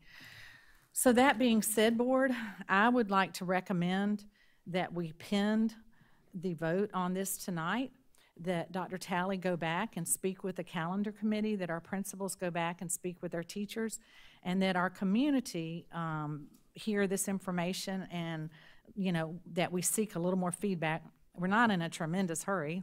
We're talking about 2020, 2021. And then that way, the calendar committee, that's a hard job. It's a really hard job. And let them go ahead and review these thoughts that Ms. Green and I have, and then bring it back for the main meeting in June and vote on it then. So that's my suggestion. Oh, well, that certainly seemed reasonable to me, Madam Chair. I'm happy to communicate that to the calendar committee, and I make it very clear when we meet as a calendar committee, we're simply making a recommendation. Right. The board has a final decision on that, so I have no problem with that. Be happy to do that and bring it back for vote in June, if that's the pleasure of the board. Any other comments, board? Dr. Guyton? I was just going to, so we do talk a lot about the start date and the limitations that were under there. If that limitation were removed, what would that look like? Well, first of all, you'd see me doing a happy dance, and a lot of the calendar committee members, because it is restrictive, frankly. So it would mean for us, I think I speak on behalf of our principals and our teachers in the calendar committee, we would love to start school earlier, and it would give us flexibility to have more breaks during the year. And the key for me is to be able to finish exams before winter break. the way we don't have the luxury to do that, and it really prohibits us from what we can do, and that's very popular in our district. However, when you do that, you don't have a balanced calendar. Sure. So those would be the main points, I think. And I'll tell you, Dr. Little and I've talked a lot about it. It's no secret that there's one district in the state that sort of controls this date. We would like just to see the legislature give each district their own flexibility. I feel like what we need in our district perhaps is not what another district might need. Sure. So we would love to have that flexibility, Dr. Guyton. Gotcha. Thank you. To show you, when's the first day of school on that calendar? So the first day of school here is August 18. All right, so if we had a little flexibility, and this is what we keep trying to talk to our legislature about, sure. We're talking about tweaking this thing. So we're not talking about starting school on August the 1st or somehow starting school on August the 1st and finishing, June 15th. That's not what this is. It's really just shifting it back, really just a handful of days, probably, 7 or 8 days. So, in that particular case, if August the 18th is the first day of school, maybe we would propose it that year to be August the 12th. Just sliding it back just 4 or 5 days, depending on the year when it falls. We just need them to give us a little flexibility and to tweak, especially if we talked about hurricanes. We talked about, our schools are used as evacuation places. Mm-hmm. And that's a task that we take seriously, that we really embrace that for our citizens. And yet, they don't give us any flexibility, though, to address that. Like in the last couple of years that I've been here, fall has been the weather makeup stuff, but actually the days impacted by storms, it's been almost nothing, right? I think the joke this year was it was a hurricane, right? And so we had a number of days before we actually, were impacted by any type of bad weather. So giving us a little flexibility in that would go a long way. What it would also look like is then we could have some conversations about February and March, so in between January, whenever MLK Day falls, and when spring break falls. That's the other big gap. Mm-hmm. And teachers and staff and parents as well will tell you that can be a long stretch, especially if there's no break in between those two areas. And it would give us some flexibility to maybe play with some guaranteed days off, like a Friday here and there, that parents could plan for, but also it could kind of give a breather to both students and staff as we make our way to spring break, which is what our first semester looks like, right? I mean, you have breaks every month during the first semester, but when you get the second semester, there's almost no break for our kids. And I think an argument certainly could be made that just a little bit of flexibility would allow us a lot of benefits. So that's the message really to the legislature. We're not trying to revamp the whole deal. We just need a little bit of flexibility. If they could give that to us, it could have a huge impact for our kids and our community. And that district is Horry County. I don't know if she would spell that out for you. So we need to call those folks and say, hey, help us out just a little bit. Gotcha. And also, just to remind everybody, the governor does have the capacity to ask to use our buses, which he has done in the past. So there was one time we had to close our schools when it was perfectly blue outside and not a single cloud because they needed our buses to transport citizens from the coast. So it's kind of a statewide effort whenever we have a big hurricane coming. So any other questions or comments, board? Okay.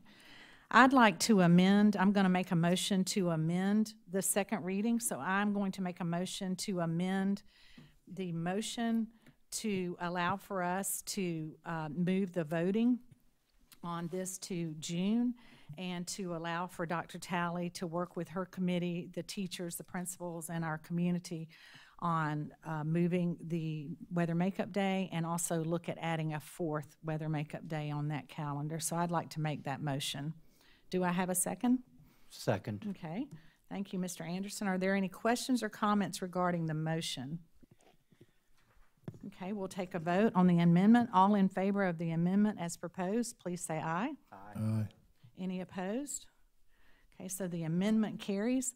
So at this time, we have pended the motion to approve the budget. So, excuse the calendar. Yeah, thank you.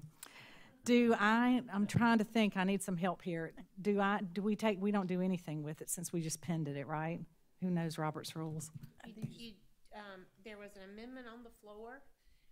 And so it was approved? to, for the person, the individual who made them, the motion that was on the floor, Kyle, I believe, was the one who made the motion.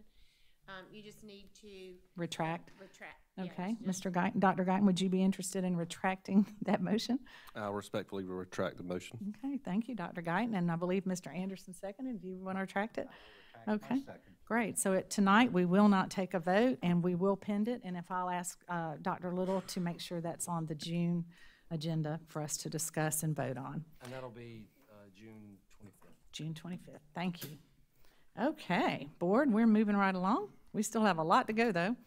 10.2, which are student travel requests. Dr. Talley has presented 17 student travel requests. Do I have a motion to approve 17 student travel requests? So moved. Okay, thank you, Mr. Anderson. Do I have a second? Second. Okay, we'll go with Mr. Oswald on that one. Dr. Talley, is there anything you need to discuss on those 17 travel requests? No, I would like to go back to the other item and just thank the board for your thoughtfulness, for really looking at the calendar and giving it a great deal of thought. I really appreciate that. Thank you. And no, I just, if you looked at the travel requests, if Ms. Green were here, I'm sure she'd say, most of these requests are for competitions, state and national competitions that our students, they just excel, as you saw this evening. June's always a big month for awards and achievements, so just am so thrilled our students have the opportunities that they have to do travel. Thank you. Thank you, Dr. Talley. We have a motion on and a second on the floor regarding 17 student travel requests. All those in favor, please say aye. Aye. Any opposed? The motion carries, and it is unanimous. At this time, we're going to go to 11.0, which is our superintendent's report, and from this point forward until we adjourn, board, this is for information only. We will not be taking any more votes tonight except to adjourn. So, Dr. Little, I'm going to turn it over to you for the second reading of the 2019-2020 general fund budget. Dr. Little? Thank you, Madam Chair. Again, in the interest of time, we're going to go ahead and just jump right into the budget. So, Mr. Butler, I believe you have a presentation and some things for us for the second reading. Yes, Madam Chair, members of the board, Dr. Little. This is our second reading of our 2019-20 fiscal year for our general operating budget. A lot of these slides you've seen before. I won't spend a lot of time on those, but we do have some changes, and I'll try to go through those. So operating budget, which is what our general fund budget is for the day-to-day operational revenues and expenses. Examples of some of these things are salaries, printing and binding, advertisements, rentals, travel, professional and technical services, supplies, materials, IT software, dues and fees, et cetera, any operational cost. On the other hand, our capital budget is restricted by law, bond covenants. Did I hit something? Oh. And accounting principles to be used for buildings and equipment. So some of the examples, other than buildings and equipment, we can use it to buy buses, library books, band instruments and uniforms, those types of things. But the main point here is the capital budget or capital funds cannot be used for operating expenses. Can I clarify one thing, Mr. Butler? I think there is some confusion out in the community. I think sometimes I've read where people think that, you know, maybe we could not build a school and we could take that money and give the teachers a raise. But by law, when the community votes on a bond referendum and authorizes up for us to build a building, we're not allowed to take that money and use it for salaries. Yeah, absolutely not.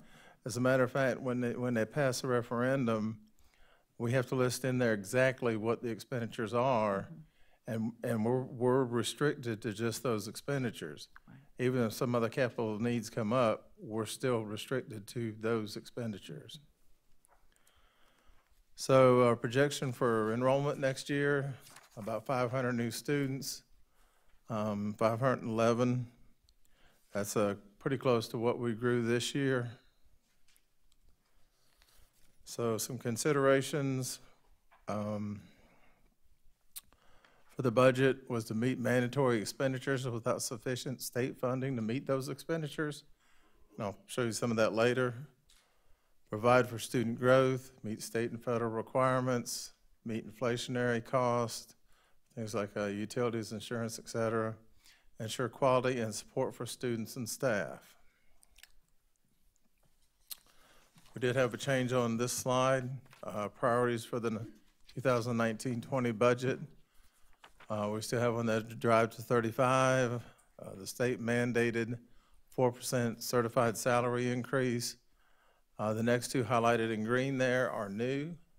The first reading did not have a percent increase for support or administrative. So in this second reading, we have a 2% support staff salary increase and a 1% administrative salary increase. Now we also have in here a step increase for all eligible certified support and administrative employees. We'll be opening Beechwood Middle School to supplemental student support and maintain current class ratios. So the class ratios, one of Dr. Lill's initiatives when he came here was to lower class ratios, especially in the early years. So you can see in 2016 what our ratios were there, 24 to 26 to 1. So by 17-18, when Dr. Little came, we were able to make first and second grade 22 to 1. Now the other grades stayed the same. In the current year, 18-19, we were able to go to 22 to 1 in kindergarten, first and second grade. And the proposed budget next year, we're still targeting 22 to 1 for kindergarten, first and second, and then reducing fourth and fifth grade from 26 to 25 to 1. Another Can you go one back of to that slide just a second, because I just want to make sure the board is clear on this one. In 18-19, or actually in 17-18, I guess, is where we used some of those pool positions to reduce it. As the year went on, some of those numbers then went up, right? You see what I'm saying? So you started the year with that, and then it moved up. This is the year that we've started, and that's where we want to really hold tight on that 22 to 1, right, and 25 to 1. And the same thing kind of happened in the current year, 18-19, with kindergarten. Targeting 22 to 1, but as the year progressed and we grew in enrollment in those areas, some classes did exceed the 22 to 1. Do you know what the numbers were in those classes? I mean, it depends on, every class is not the same. Some classes may have 20, some may have 22, occasionally we get one to 23. We can get you that data on what they are. I was just wondering if you had an average, kind of like what was here. Are you asking about kindergarten? Well, just in general, when it says some classes exceeded, I figured if it was written here, then you that maybe had that data somewhere. I pulled the numbers this afternoon for kindergarten. So this year's kindergarten, we started at 22 to 1. And then as the year progressed, schools like Forts Pine Elementary right now are 23.5 to 1. Gilbert Primary is 24.9 to 1. Lexington Elementary is 25.25 to 1. Pillion Elementary is 23.75 to 1. So if we were staffed at 22 to 1 at the start of the year, what would happen is typically the principals would be on my case, making sure I knew that their numbers had gone above 22.5, and we'd be adding a kindergarten teacher and an instructional assistant. So that means that if we were staffed at 22 to 1 at the beginning of this year, we would have had to hire 5 more kindergarten teachers and an instructional assistant. So the budget is saying that next year we're going to be staffed at 22 to 1. So as those kindergarten numbers grow at each school, principals like Margaret Mitchell will be on me every day to let me know how many kindergarten teachers, students she has, so I can. And there's some other principals out here that are just as bad, but they won't let it get past 22 to 1. But that's kind of what we did. We used pool positions to get them down. Like this year, what happened at the beginning of the year, like a week before school started, we recognized if we took 3 pool positions and strategically placed them in kindergarten, and Rocky Creek was an example of someone that was lower, we were able to take a teacher and move them from Rocky Creek to Gilbert Primary, and that started everybody at 22-1, but they kind of creep up because people move in and have kindergarten. Does that help? Oh, yeah, that answers it. Thank you. When we look at the projected growth, and say it's 550, 575 a year, do they then stratify that to the ages to say we expect of that 575 that 60% of those are elementary school, so that way we can kind of know to maintain pace in terms of our hires and accounting for that in the budget, so on and so forth? When they provide the projections, they do it by grade, and so then we use these staffing numbers to try to staff by grade. Gotcha. It's actually by grade, by individual school. And so that's taking into account those projections of growth for this upcoming budget year, school year? Yes. Gotcha. Thank you. I knew we had the information. I just didn't know we were going to get it that quick. Whoops. So another initiative of Dr. Little was not only to reduce class size, but to raise teacher salaries. He called it Drive to 35, where the goal was to raise the starting salary with a teacher with a bachelor's with no experience, which is our lower cell on the teacher salary schedule, up to $35,000, while at the same time increasing all teacher salaries accordingly. So in 15-16, we were at $32,161. 16-17 went to $32,804. And you can see it went to $33,132. This year it became $33,795, and next year we're projecting to fund that lowest cell at $35,991. So instead of drive to 35, it became arrived at 35. It was actually almost 36,000. So.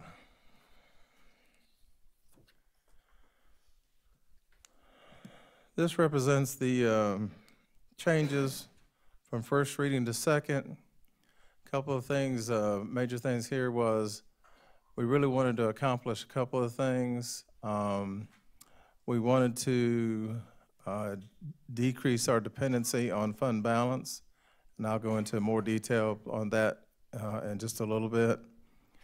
So we went through and kind of tightened our budget, looking and seeing where we might be able to reduce some of our budgets. So in accounts payable, we went through and reduced some utilities, some communications, repairs and maintenance, insurance and supplies to the tune of about $1.25 million. We also reduced our contingency fund by $2 million. And I know some people think, well, why do you need a contingency? Well, the next line might be a good example, because at the start of the year, the state said that we were going to have an increase in employer health insurance. Well, then after we put first reading together, PIBA, who manages the health insurance, come out and said no, that we would not have an employer health insurance increase. So we were able to reduce that by $656,000. But let's say the state comes back and says, oh, you know what, we were wrong. We really have to increase that employer health insurance. Well, without that contingency, we would have nowhere to go to get that money. So that's what that's for. Is that contingency, is there a line item for contingency, or is it embedded within each? It's embedded in the accounts. Within each account, it's embedded. Mm-hmm. Okay, gotcha.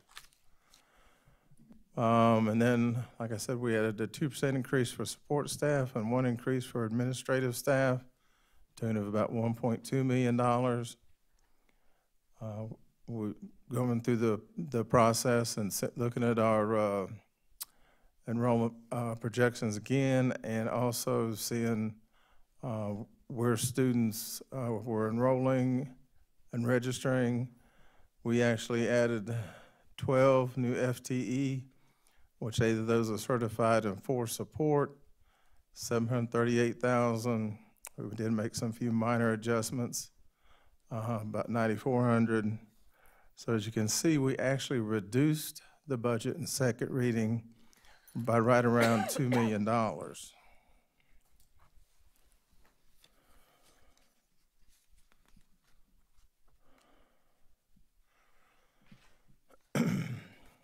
So in our budget, these are the increases in our certified staff. 7 new elementary school, 29.8 new middle school teachers and licensed professionals, 9.5 high school certified and licensed professionals. One thing that we found out is that we really needed to staff our special needs classes up front, because the trouble we ran into as students move into the area with special needs, and there are quite a few of them during the year. So we added 17.8 special needs certified and licensed professionals, and then we do have 5 pool positions.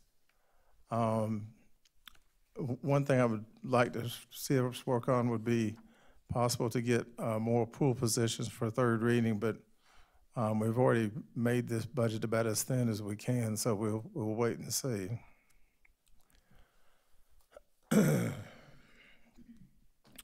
So startup cost, whoops, I skipped the page. Okay, so this is the cost excluding Beechwood, and then the Lexington and Pleasant Hill middle schools that'll be feeding Beechwood. So this is basically kind of what our normal growth would be. Certified and licensed professional staff, 43.3. Support staff, 1.7. Central services administrative staff, actually a -3. And that would be my position, since I will be retiring next month. Our director of accounting, and then also a director in communications department. And 1 school administrative staff. And then we do have some supplements, additional days, and temporary salaries. The majority of that really falls under about 3 categories, increasing special ed IAs from 7 to 7.5 hours, third year increase in athletic supplements, and then comparing ourselves to our psychologist salaries to neighboring districts, we found out that we were behind just about every district. So we're proposing an additional $5,000 stipend to all psychologists. Currently it's $3,000, so this additional 5 would make it $8,000. Dr. Talley, could you and Mr. Butler talk about the IA increase in hours, where that came from? Yeah, with special needs students, you just can't turn them loose and tell them go get on the bus, or turn them loose, go get in the car. Whether that's coming or going, they're getting out of the car, they're getting out of the buses, that they need help. So that extra half hour provides a little bit of time before and after school to help those students get in and out of the school was the main reason for that. I would just add to that, I would give our principals, who are fabulous, a lot of credit for that. We started getting calls in the fall. They had some instructional assistants who were on 7.5 hours, and then others on 8 hours, and there was some inconsistency. And we, as John said, you know, our focus is on the safety of children and taking care of children, so we needed to make that consistent. So, and when people stay an extra 30 minutes, they need to be paid for that. So we're just trying to clean that up a little bit, because there's a need. So the total net, excluding Beechwood, was 43 staff members at about 3.4 million. And then we talked about excluding Beechwood. If you look at just the startup costs for Beechwood, that's 86 positions, about $5.7 million. And then as the students move from Lexington Middle and Pleasant Hill Middle, some of the staff will go with them. So that's 17.1 from Lexington Middle and 34.35 from Pleasant Hill Middle that will be going with those students to Beechwood. So the net increase is actually 34.55 at 2.3 million. And then Beechwood is due their second allocation for their library at $75,000 for a total of almost $2.4 million for Beechwood.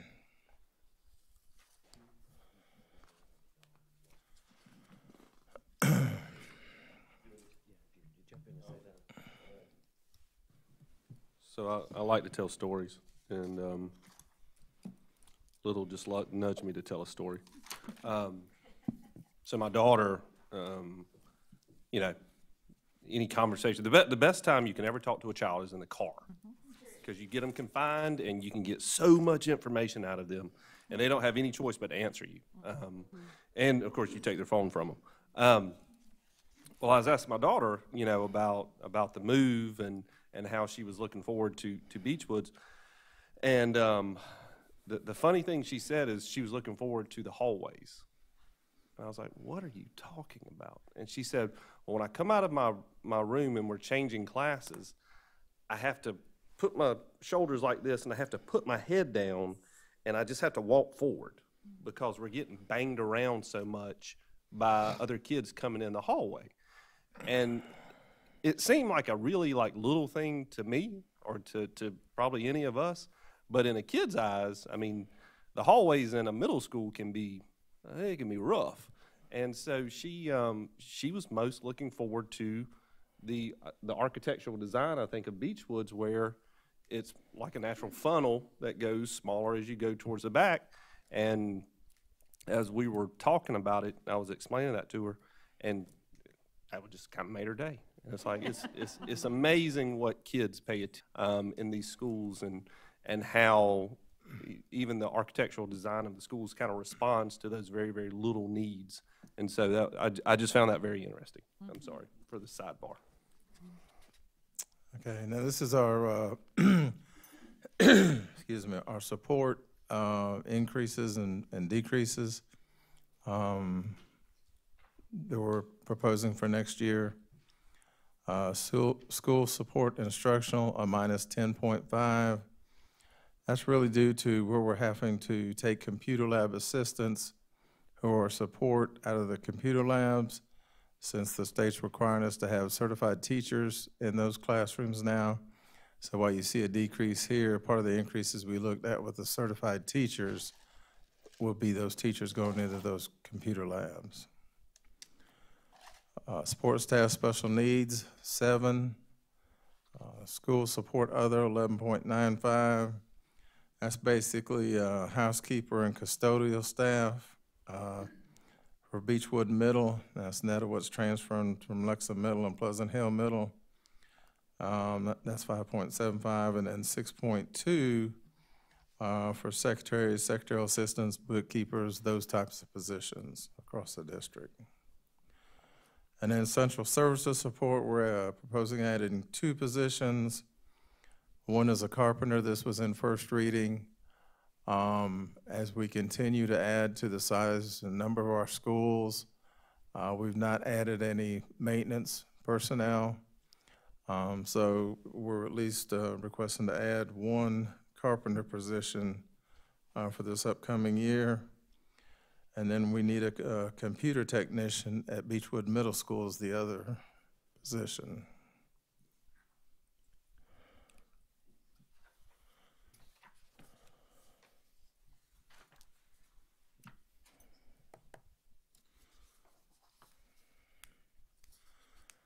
So we've kind of broken it down different ways, but this is the overall increase in staffing that we're proposing for next year. 69.1 certified and licensed professionals at $5 million. The support staff we just looked at 10.45, 437,000. We talked about the decrease of the central services administrative of 3 positions, 488,000. The addition of the school administrative staff, 1, and then the supplements, additional days, and temporary salaries. The reason that figure is different because it includes Beechwood, so it also includes supplements for the Beechwood Middle School in this figure as well. So their overall total, 77.55 positions for a total of about $5.7 million.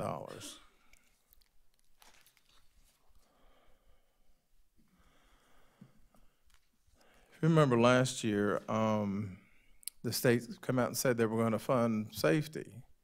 Well, when they passed the budget, there was no money for safety. So we still added safety in our schools. And that's the reason we had the 4.45 mil increase last year was to fund that, since the state was not giving us any money for that. So we're adding to that layered safety, a board-certified behavioral analyst, and then we're also adding 4 additional school resource officers. This is a contracted service. 7 additional mental health counselors, $140,000 for a total of $558,000. So for those school safety officers, during second reading, we decreased that by $20,000, but kept the same number of officers. How did you do that? The 326,000? Yes, sir. During first reading, it was 346,256. I'm not sure. I'd have to look and see. Okay.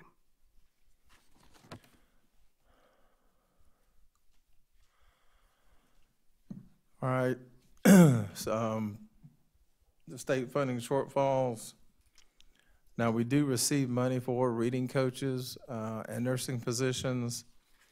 But particularly our reading coaches, every year that money becomes less and less that we get from the state. So for the next year, we'll have to pick up an additional $64,000 for reading coaches.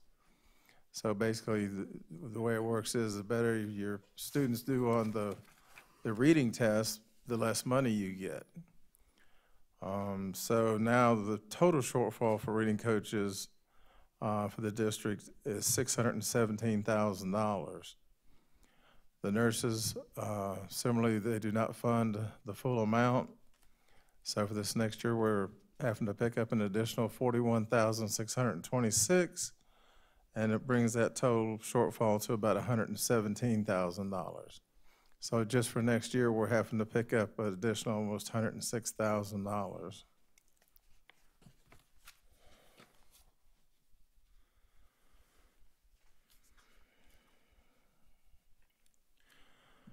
This represents the state funding shortfall from mandated expenditures. Total new state revenues, $6.8 million. And the first reading you saw was based on the House version. This is based on the Senate version, which I think the House has pretty much agreed to. So mandated expenditures, the retirement increase for employer retirement, $2 million. The certified and licensed professional, 4% increase, $5.5 million. And then the certified step increase, about $2.5 million. So just in those mandated expenditures, we're short from funding from the state, $3.268 million.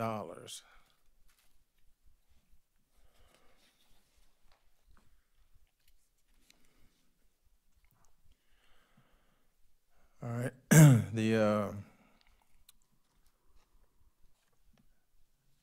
increases in programs and services, the additional school resource officers, this is basically adding the 4 resource officers, so we at least have a half-time SRO at each one of our elementary schools, and then $250,000 for contractual services for licensed professionals, positions such as occupational therapists, physical therapists, and psychologists. Funds to replace fee reductions in middle school. Another initiative of Dr. Lills, he wanted to reduce the amount that our parents were having to pay for fees.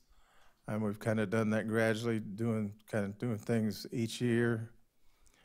So for this year, we're reducing the amount of fees for middle schools that parents have to pay, but the schools need that money, so we're making that up by giving them an allocation to make that up. That's the $100,000. Background checks, $75,000.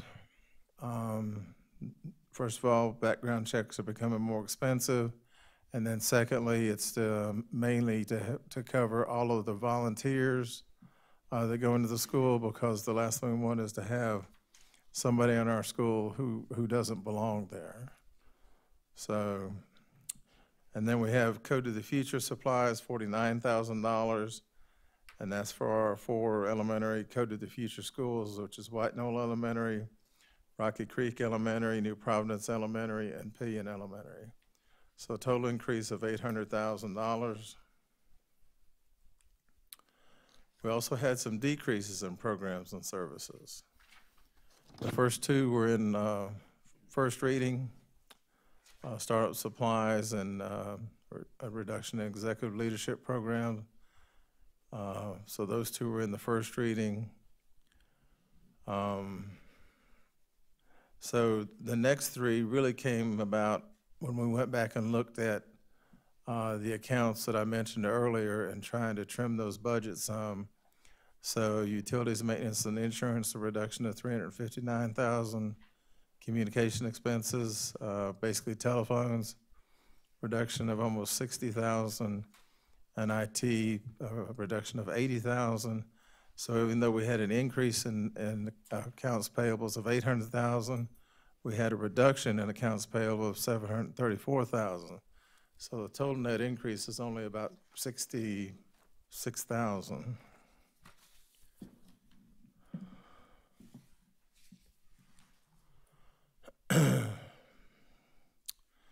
Okay, the projected revenue changes, the first 3 for local, state, and the transfers all stayed the same from first reading. Now, if you look at our operational balance, for first reading, that was some $9.8 million. So for this second reading, we're reducing that to $7.9 million. Here again, reducing the overall increase in the budget to $15.2 million. And I get a lot of questions about fund balance, so I just kind of wanted to shed a little light on the importance of our fund balance, particularly as it relates to our bond ratings. So the last ratings report we got from Moody's Investors, some things that they put into their release was the AA GO rating reflects the district's sizable and growing tax base, healthy resident income levels, a strong reserve and liquidity position supported by conservative budgeting practices and formal fiscal policies. Factors that could lead to an upgrade in our rating would be a material improvement in reserve levels and balances. They also point out that things could lead in a downgrade to our rating would be operating deficits and narrowing reserve levels. So that's one of the major, if not the major thing our rating agencies look at is our fund balance. Here again, Standards & Poor's, their last rating release said the district's GO rating reflects our opinion of its continuously strong budgeting performance, maintenance of its very strong general fund reserves, and good financial management.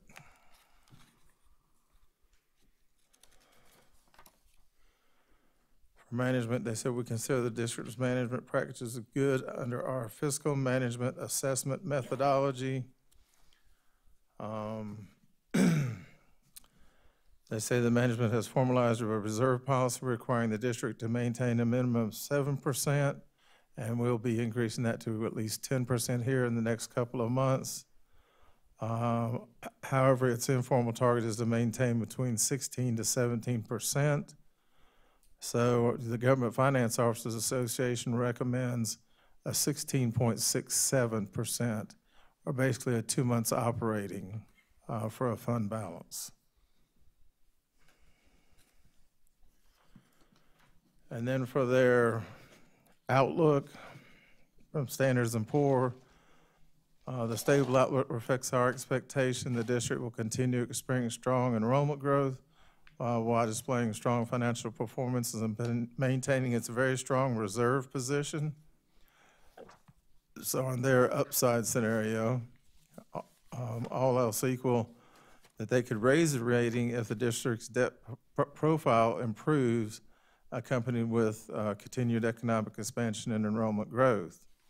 What might cause to a downgrade would be we could lower the rating if the district experiences budgetary stress from future debt plans or increased expenditures due to enrollment growth, causing reserves to fall below the levels that we consider commensurate with those of similar rated peers. And then I also had Mike Gallagher and his firm, Compass Municipal, kind of do an analysis for us. So these are not my figures, they're their figures. And say, well, what if we did slip a notch? What if we went down just one notch in our rating? So it came back and said, well, basically, the finance and fund balance statistics comprise 30% of our rating. So that's how important the fund balance is. And looking at the last sale that we did, $137 million. If we would just drop one notch, that would cost us $2.6 million in additional interest. So if you extrapolate that out to the $365 million bond referendum, that means we'd pay about $7.5 million more for those bonds.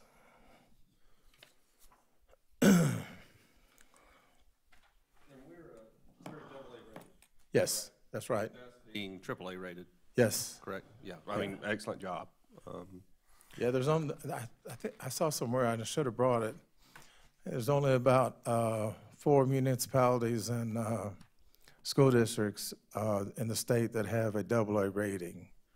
And I think a AAA might be less than 1%.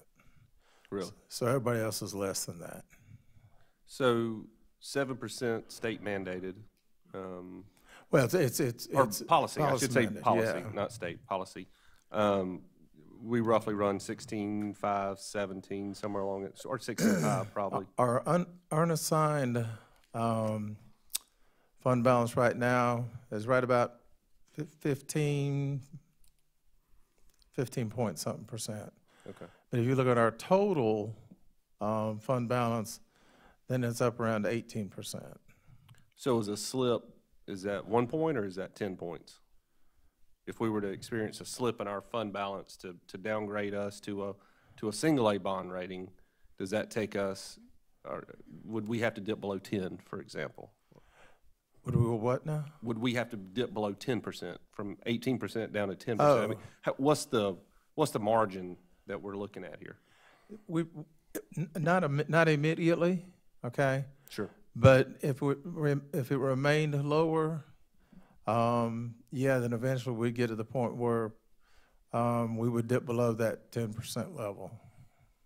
So they don't look at one spot in time, they look at a consistent pattern over time. That's right. Okay.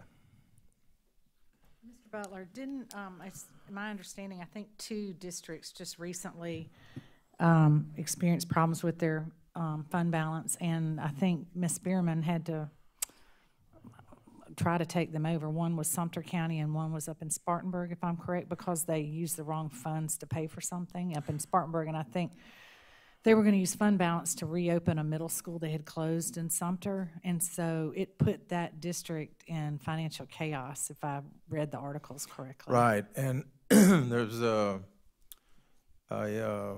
accountability committee on the state that I'm a part of, and I was surprised that there are actually, this has been a few months ago when we met, but there are actually 4 districts in the state that have a negative fund balance. So basically they're broke.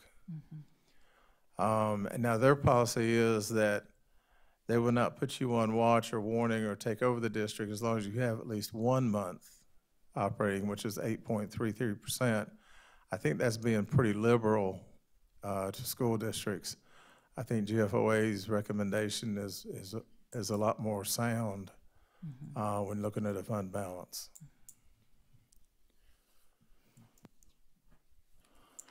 All right, we looked at this last time.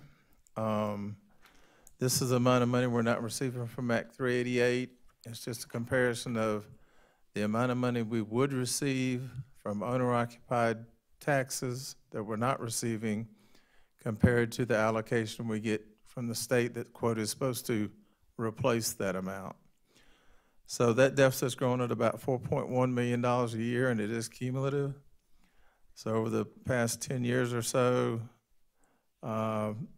we have lost $209 million because of that. If you look at just last year, the $41.3 million, and then you look at what the state's not funding in EFA, which for us is about $16 million. So just in a 1 year's period, that's $57 million, which means, believe it or not, we could actually reduce our millage somewhere around 200 mills if the state would fund what they're supposed to. So instead of 322 mills, we'd be down somewhere around 122, 124, somewhere like that. So, and then our expenditures go along with our revenues. Then here you see a little bit of decrease in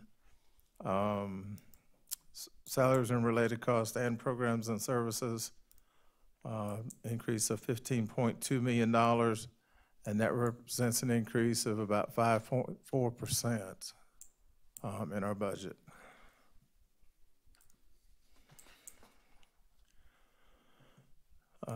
Most of our money is in salaries and related costs, almost 88%. Programs and services, about 7.5%. And then utilities and maintenance, about 4.5%. This is the same as it was for first reading. Act 388 puts a cap on the amount of millage that a school district can raise. So our current millage rate is 322 mills. So we get this allowable percentage increase from the state. So they said we can increase 4.72% under that cap. So it means we could raise as much as 15.21, the value of the mill being $282,000, which would generate approximately $4.3 million. But here again, we are not recommending a millage increase, so therefore would not generate any additional revenue in this budget. So in summary, it includes 77.55 positions for growth, includes a step increase for all eligible employees, includes a 4% increase for staff paid on the teacher's certified salary schedule, and then the new being includes a 2% increase for support staff, a 1% increase for administrative staff, and then, as before, includes funding to meet state and federal requirements, includes funding to cover required inflationary costs, and it does not include a proposed millage or tax increase for operations. I'll be glad to answer any questions.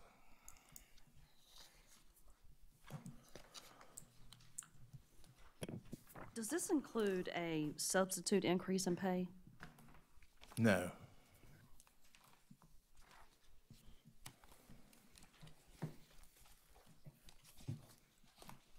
Are there any other questions, Board? How stable are our expenditures for the fiscal year? So are they fairly stratified across the quarters, or do we experience peaks and valleys? The expenditures tend to be more level across the year, just because basically for teachers, we take their annual salary and divide it up evenly for each pay period. Sure. It's not like, well, you work 10 days in this period, so it's this amount, you work 15 in the next period, so it's this amount. It's spread out evenly. So that's fairly level.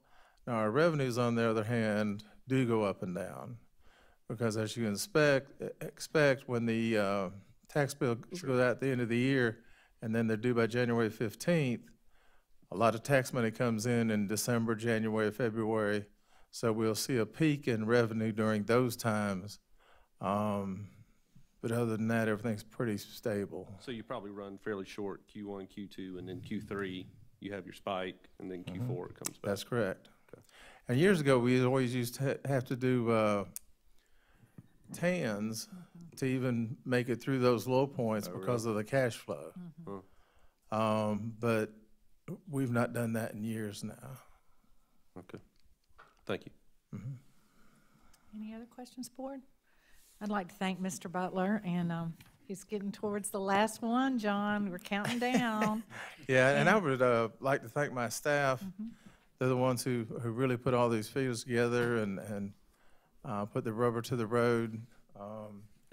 That's a Director of Fiscal Services, Deborah Seymour, our Controller, Donna Patton, Director of Business Services, David Cobb.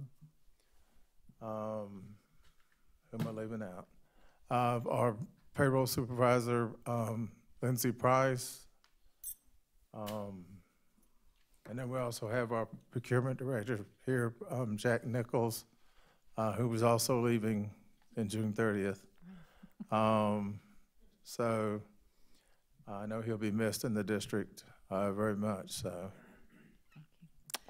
And I'd also like to acknowledge tonight we have a lot of our principals here, and you're the first line of defense in preparing the budget. And I know Dr. Little asked that you either come to this one or June. And he said, did you notice a lot of them are here tonight because they wanted to come before school's out. So we welcome all the principals, and we really appreciate the work that goes into working with John's team and putting together this budget. It's a big, big job. So we thank y'all for all you do, and John for what you and your team do. Thank you, and that's really true. We get a lot of support from our principals, and it's really not just the principals. It's all of our staff, students, even some of our parents, and then it just kind of comes up the line to our senior leadership team, of course, Dr. Little's leadership, and then also support from the board. We would not be able to maintain the fiscal responsibility and position we have if it was not for the support of the board. So I personally would like to thank y'all for that. Mr. Butler, I'd like to add something here, if I may, that those of you that don't know, I retired from the school district 5 years ago and came to work here in 1997. And before I got here, our fiscal services department has been recognized for outstanding service and awarded for the last 23 consecutive years. And I think that says a lot about where we are with our finances. Thank you.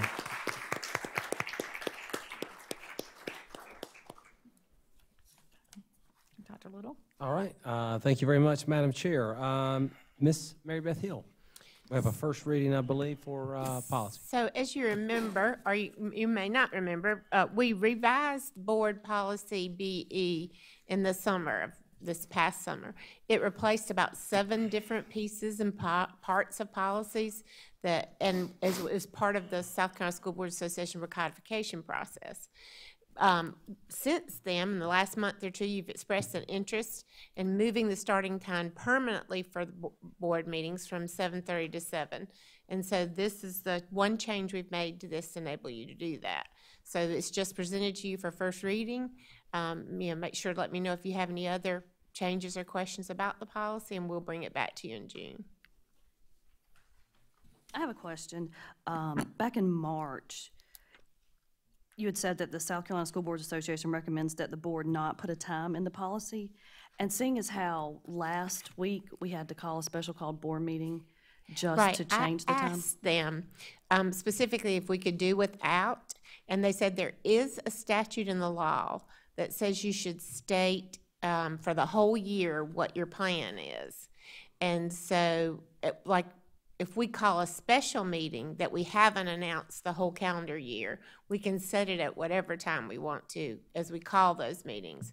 But when we announce, like we are doing now, 1 a month and then sometimes 2 a month, we do need to specify what that's going to look like. So it is easier to do it for you if we do it as one time for the whole year as part of the policy. I tried to get you out of that. I tried to get them to accept that the board would set it and give the appropriate 48 hours notice, but they said we could not do that. Okay, thank you. Any other questions about that policy? All right, Mr. Salters, and I will say, just to decide, our experiment was starting at 7 o'clock versus 7:30. You're not starting at a much later time, which is very exciting. So, a little operations update tonight. All right, well, I'll be very brief, given the time of the hour, because it is still late. I just want to bring some pictures for you tonight. We have a number of projects going on across the district that are really starting to take shape. Beechwood Middle School, very excited about that school coming up. And we have some great work going on out there, and look forward to getting the board out there here soon to have a tour again of this facility. But you can see from the aerial photos that the parking lots and drive surfaces are really taking shape. And they're starting to finish up some of the fine grading around the building. And so it's really coming together. Actually, you'll see in a later shot that the rear driveway accesses there are also paved. You can see from the design here, this is the hallways that Dr. Guyton was talking about earlier. These are your student classroom wings, and they're angled to accommodate that kind of that funnel effect that he was referencing earlier. Closer shot there of the front entry of the building. And this is your main entrance into the building, into the secured foyer there. Here's a shot of the center commons area with your classroom wings in this picture on the left, and then media centers on your right, and then you would continue down the hallway to your cafeteria space.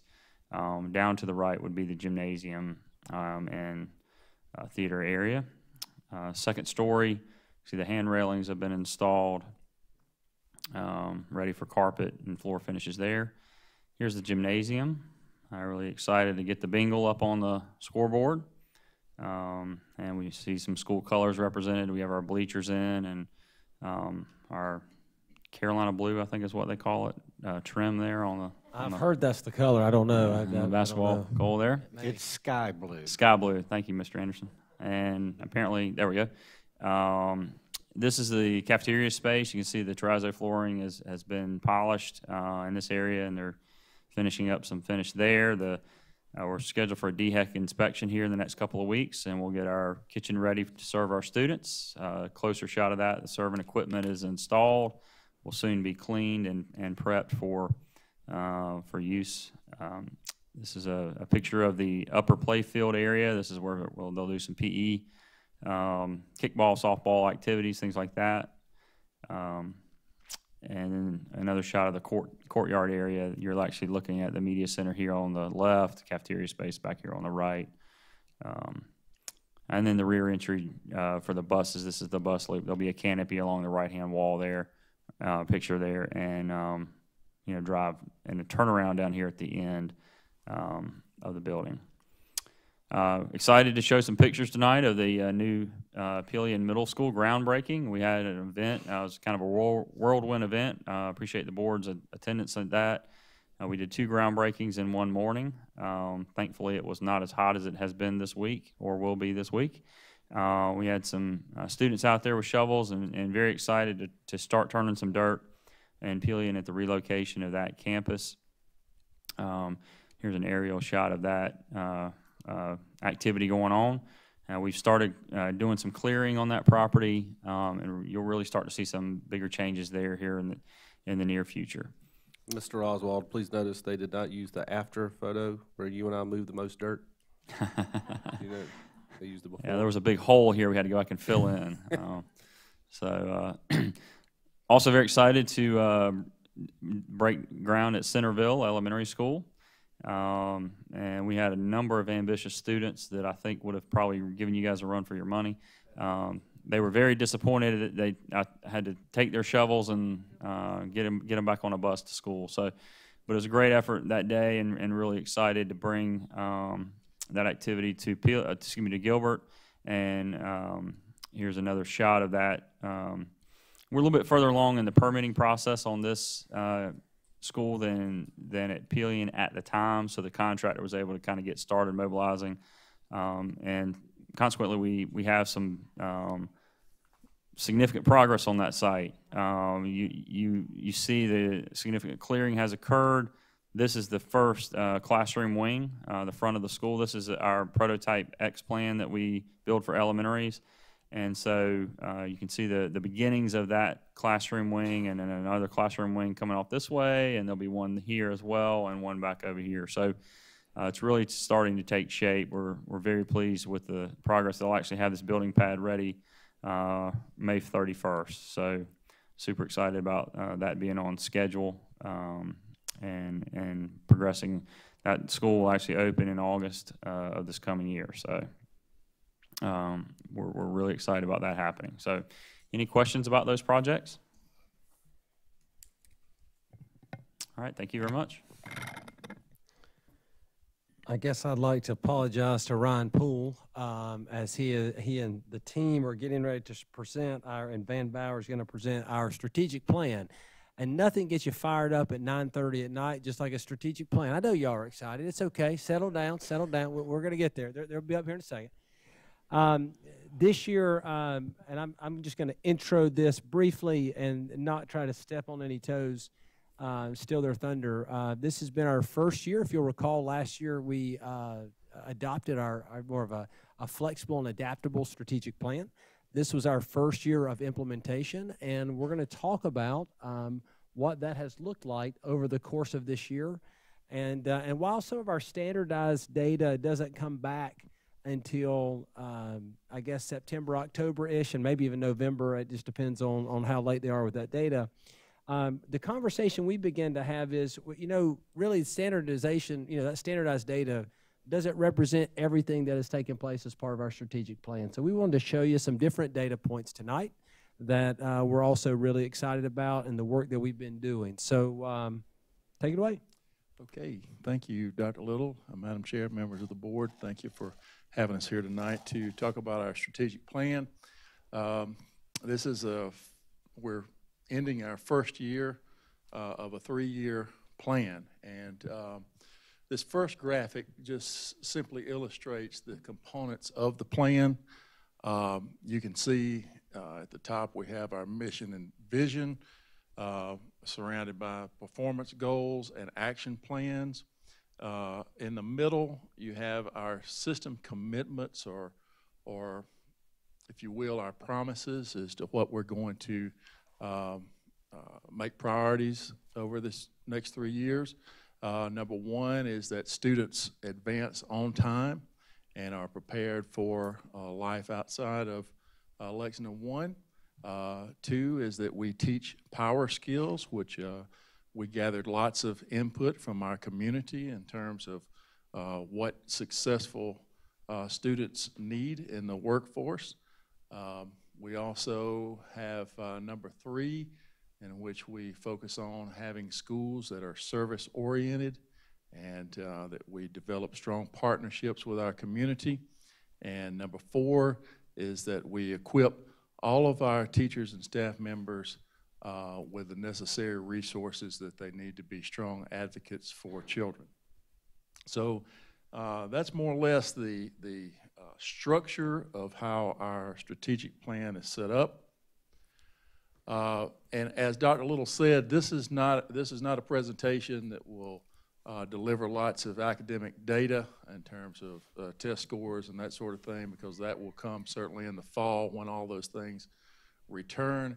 But this will allow you to get a glimpse of our working plan. And as part of our plan, we need to monitor and make sure that we're measuring our impact over these next 3 years. And some of the ways that we do that is through our school support meetings, which I'll talk about in just a minute, our state accountability measures, our district dashboard, which is very unique to our school district. Lots of great work on that comes out of Dr. Phillips' office.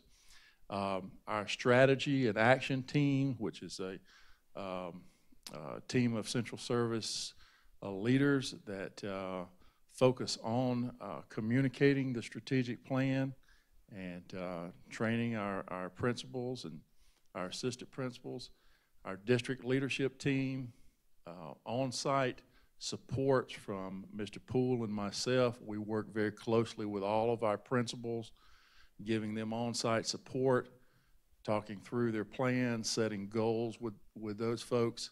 And also we have groups of principals that form critical friends groups, and we get important information and problem solve with those groups as well.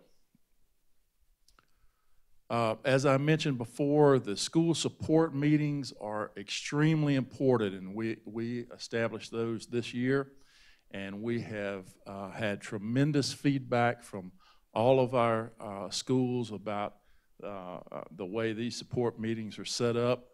And this is kind of an overarching component to our plan, and this is the way that our central service leaders actually get into the schools and hear reports from our principals and their school leadership team, so we know exactly what their goals are, what their needs are, and we bring teams out to these meetings all year long, and those teams adjust accordingly to the needs of the school.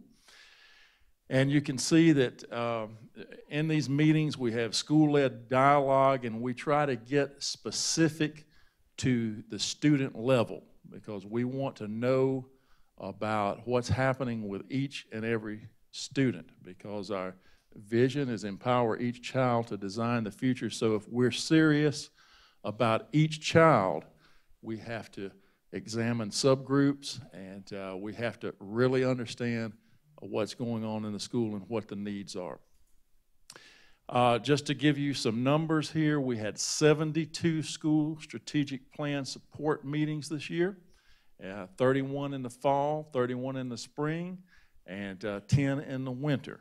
And so the way that breaks down is that if you are a Title I school or you're a school with a new principal, you have 3 meetings. So that accounts for the winter meetings.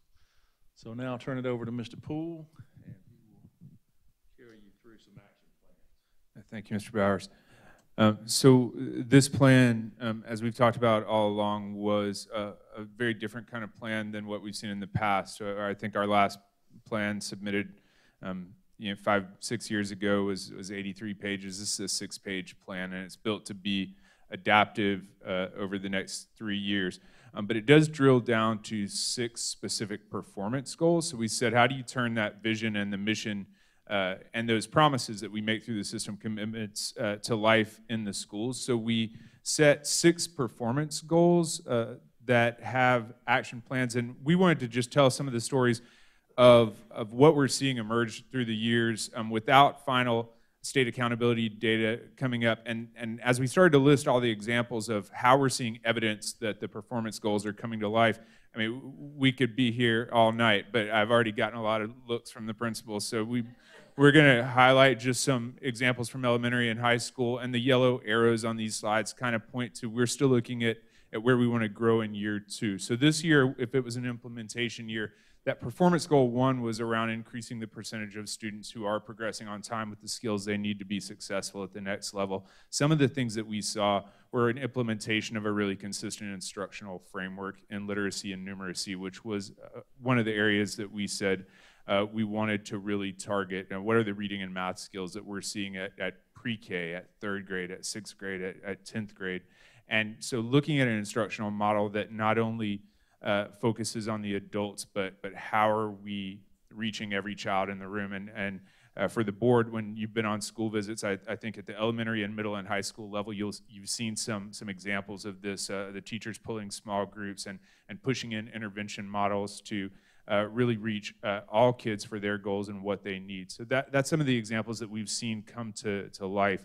We've seen stronger coaching cycles in our building, And the numbers of cycles that we're seeing through digital learning coaches and instructional coaches and leadership coaching and assistant principal coaching, everybody's talking about how to do their craft better to reach kids, and it's a very student-centered conversation. At LTC and across the 5 high schools, we're reaching levels of industry certification in college and career readiness that are really demonstrating that students are advancing with the skills they need to be successful at the next level. And across our district, students are coming out with 2,500 industry certifications this year, ready to go into the workforce or apply to college, or Midlands Tech, or in industry or the military. And we saw some celebrations of that yesterday as well at River Bluff with our military signees. So it's really not about just one end goal for everybody, but a celebration of all kids advancing with what they need for the next level. So performance goals 2 and 3 were about the state asks every district across the state to look at how you're serving students who are showing signs of giftedness or needs for acceleration. And we looked at a couple of goals in this area, one around increased enrollment and access in classes that are what the state's now calling advanced learning opportunities. These tend to be accelerated honors, IB, AP courses, and dual enrollment now.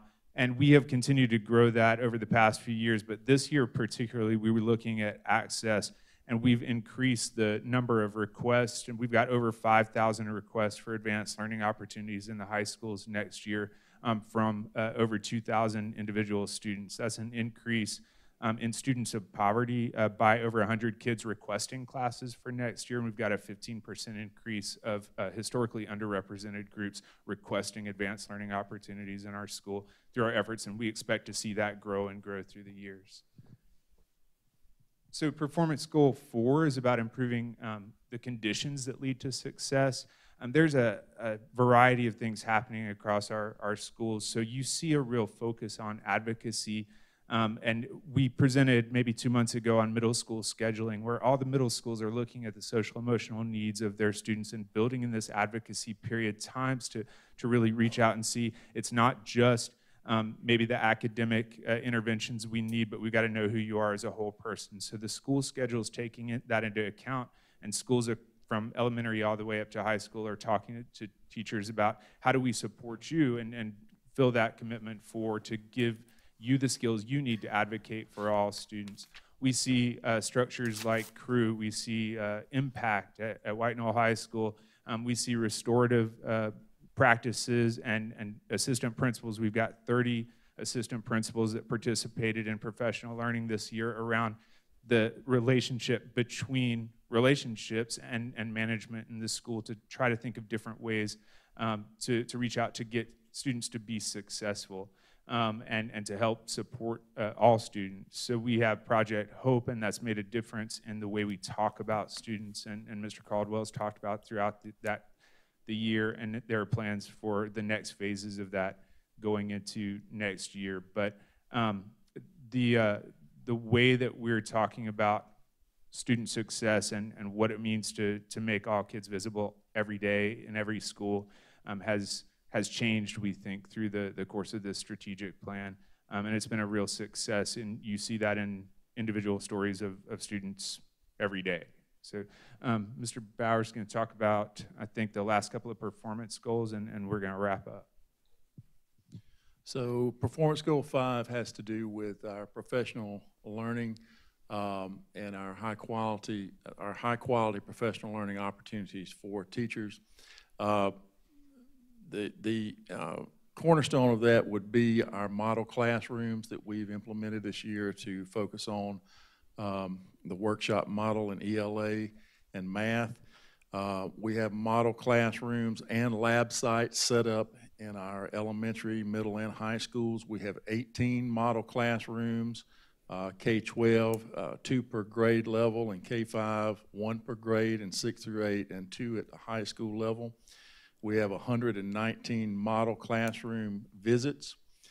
We have 17 elementary schools that have at least one team doing a lab site visit, And just to differentiate between the two, we have model classrooms set up where teachers can actually go in and visit a teacher who is highly skilled with the workshop model, and they can have hands-on learning. But at our lab sites, teams of teachers can go in and study with a highly skilled person, and then they can go in the classroom with students and practice the craft. So again, these are practices that we've implemented this year with great success. I think that every principal in here would tell you, and teachers will tell you, that this is a really worthwhile experience.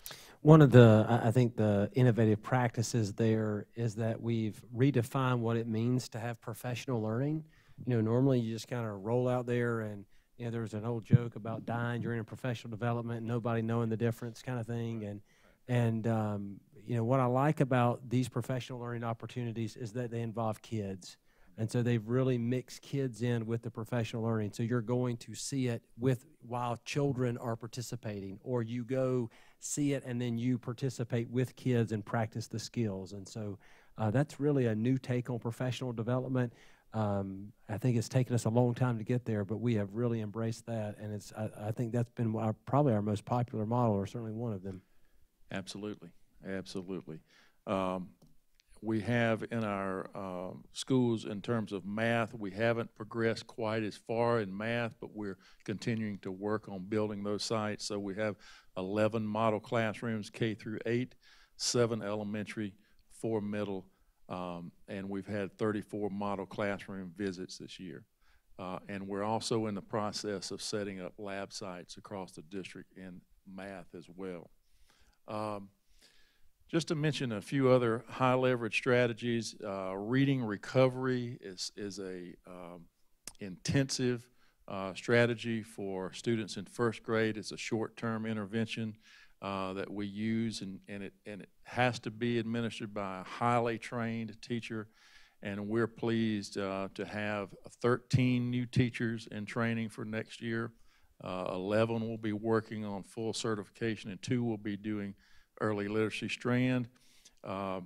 We've implemented at Deerfield Elementary, Pillion Elementary, Oak Grove, Lexington Elementary, Rocky Creek, and we continue to expand and implement at Meta Glen Elementary, Red Bank, White Knoll, and this just continues to grow.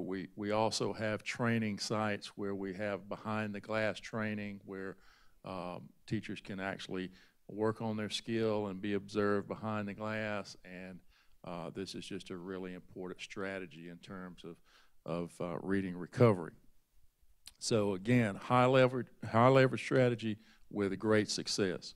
The other thing in terms of professional learning that we're seeing is increased collaboration among regular education teachers, interventionists, special ed teachers, 4K teachers. Never before have we seen this kind of collaboration and working together for student success. So we're really proud of that as well.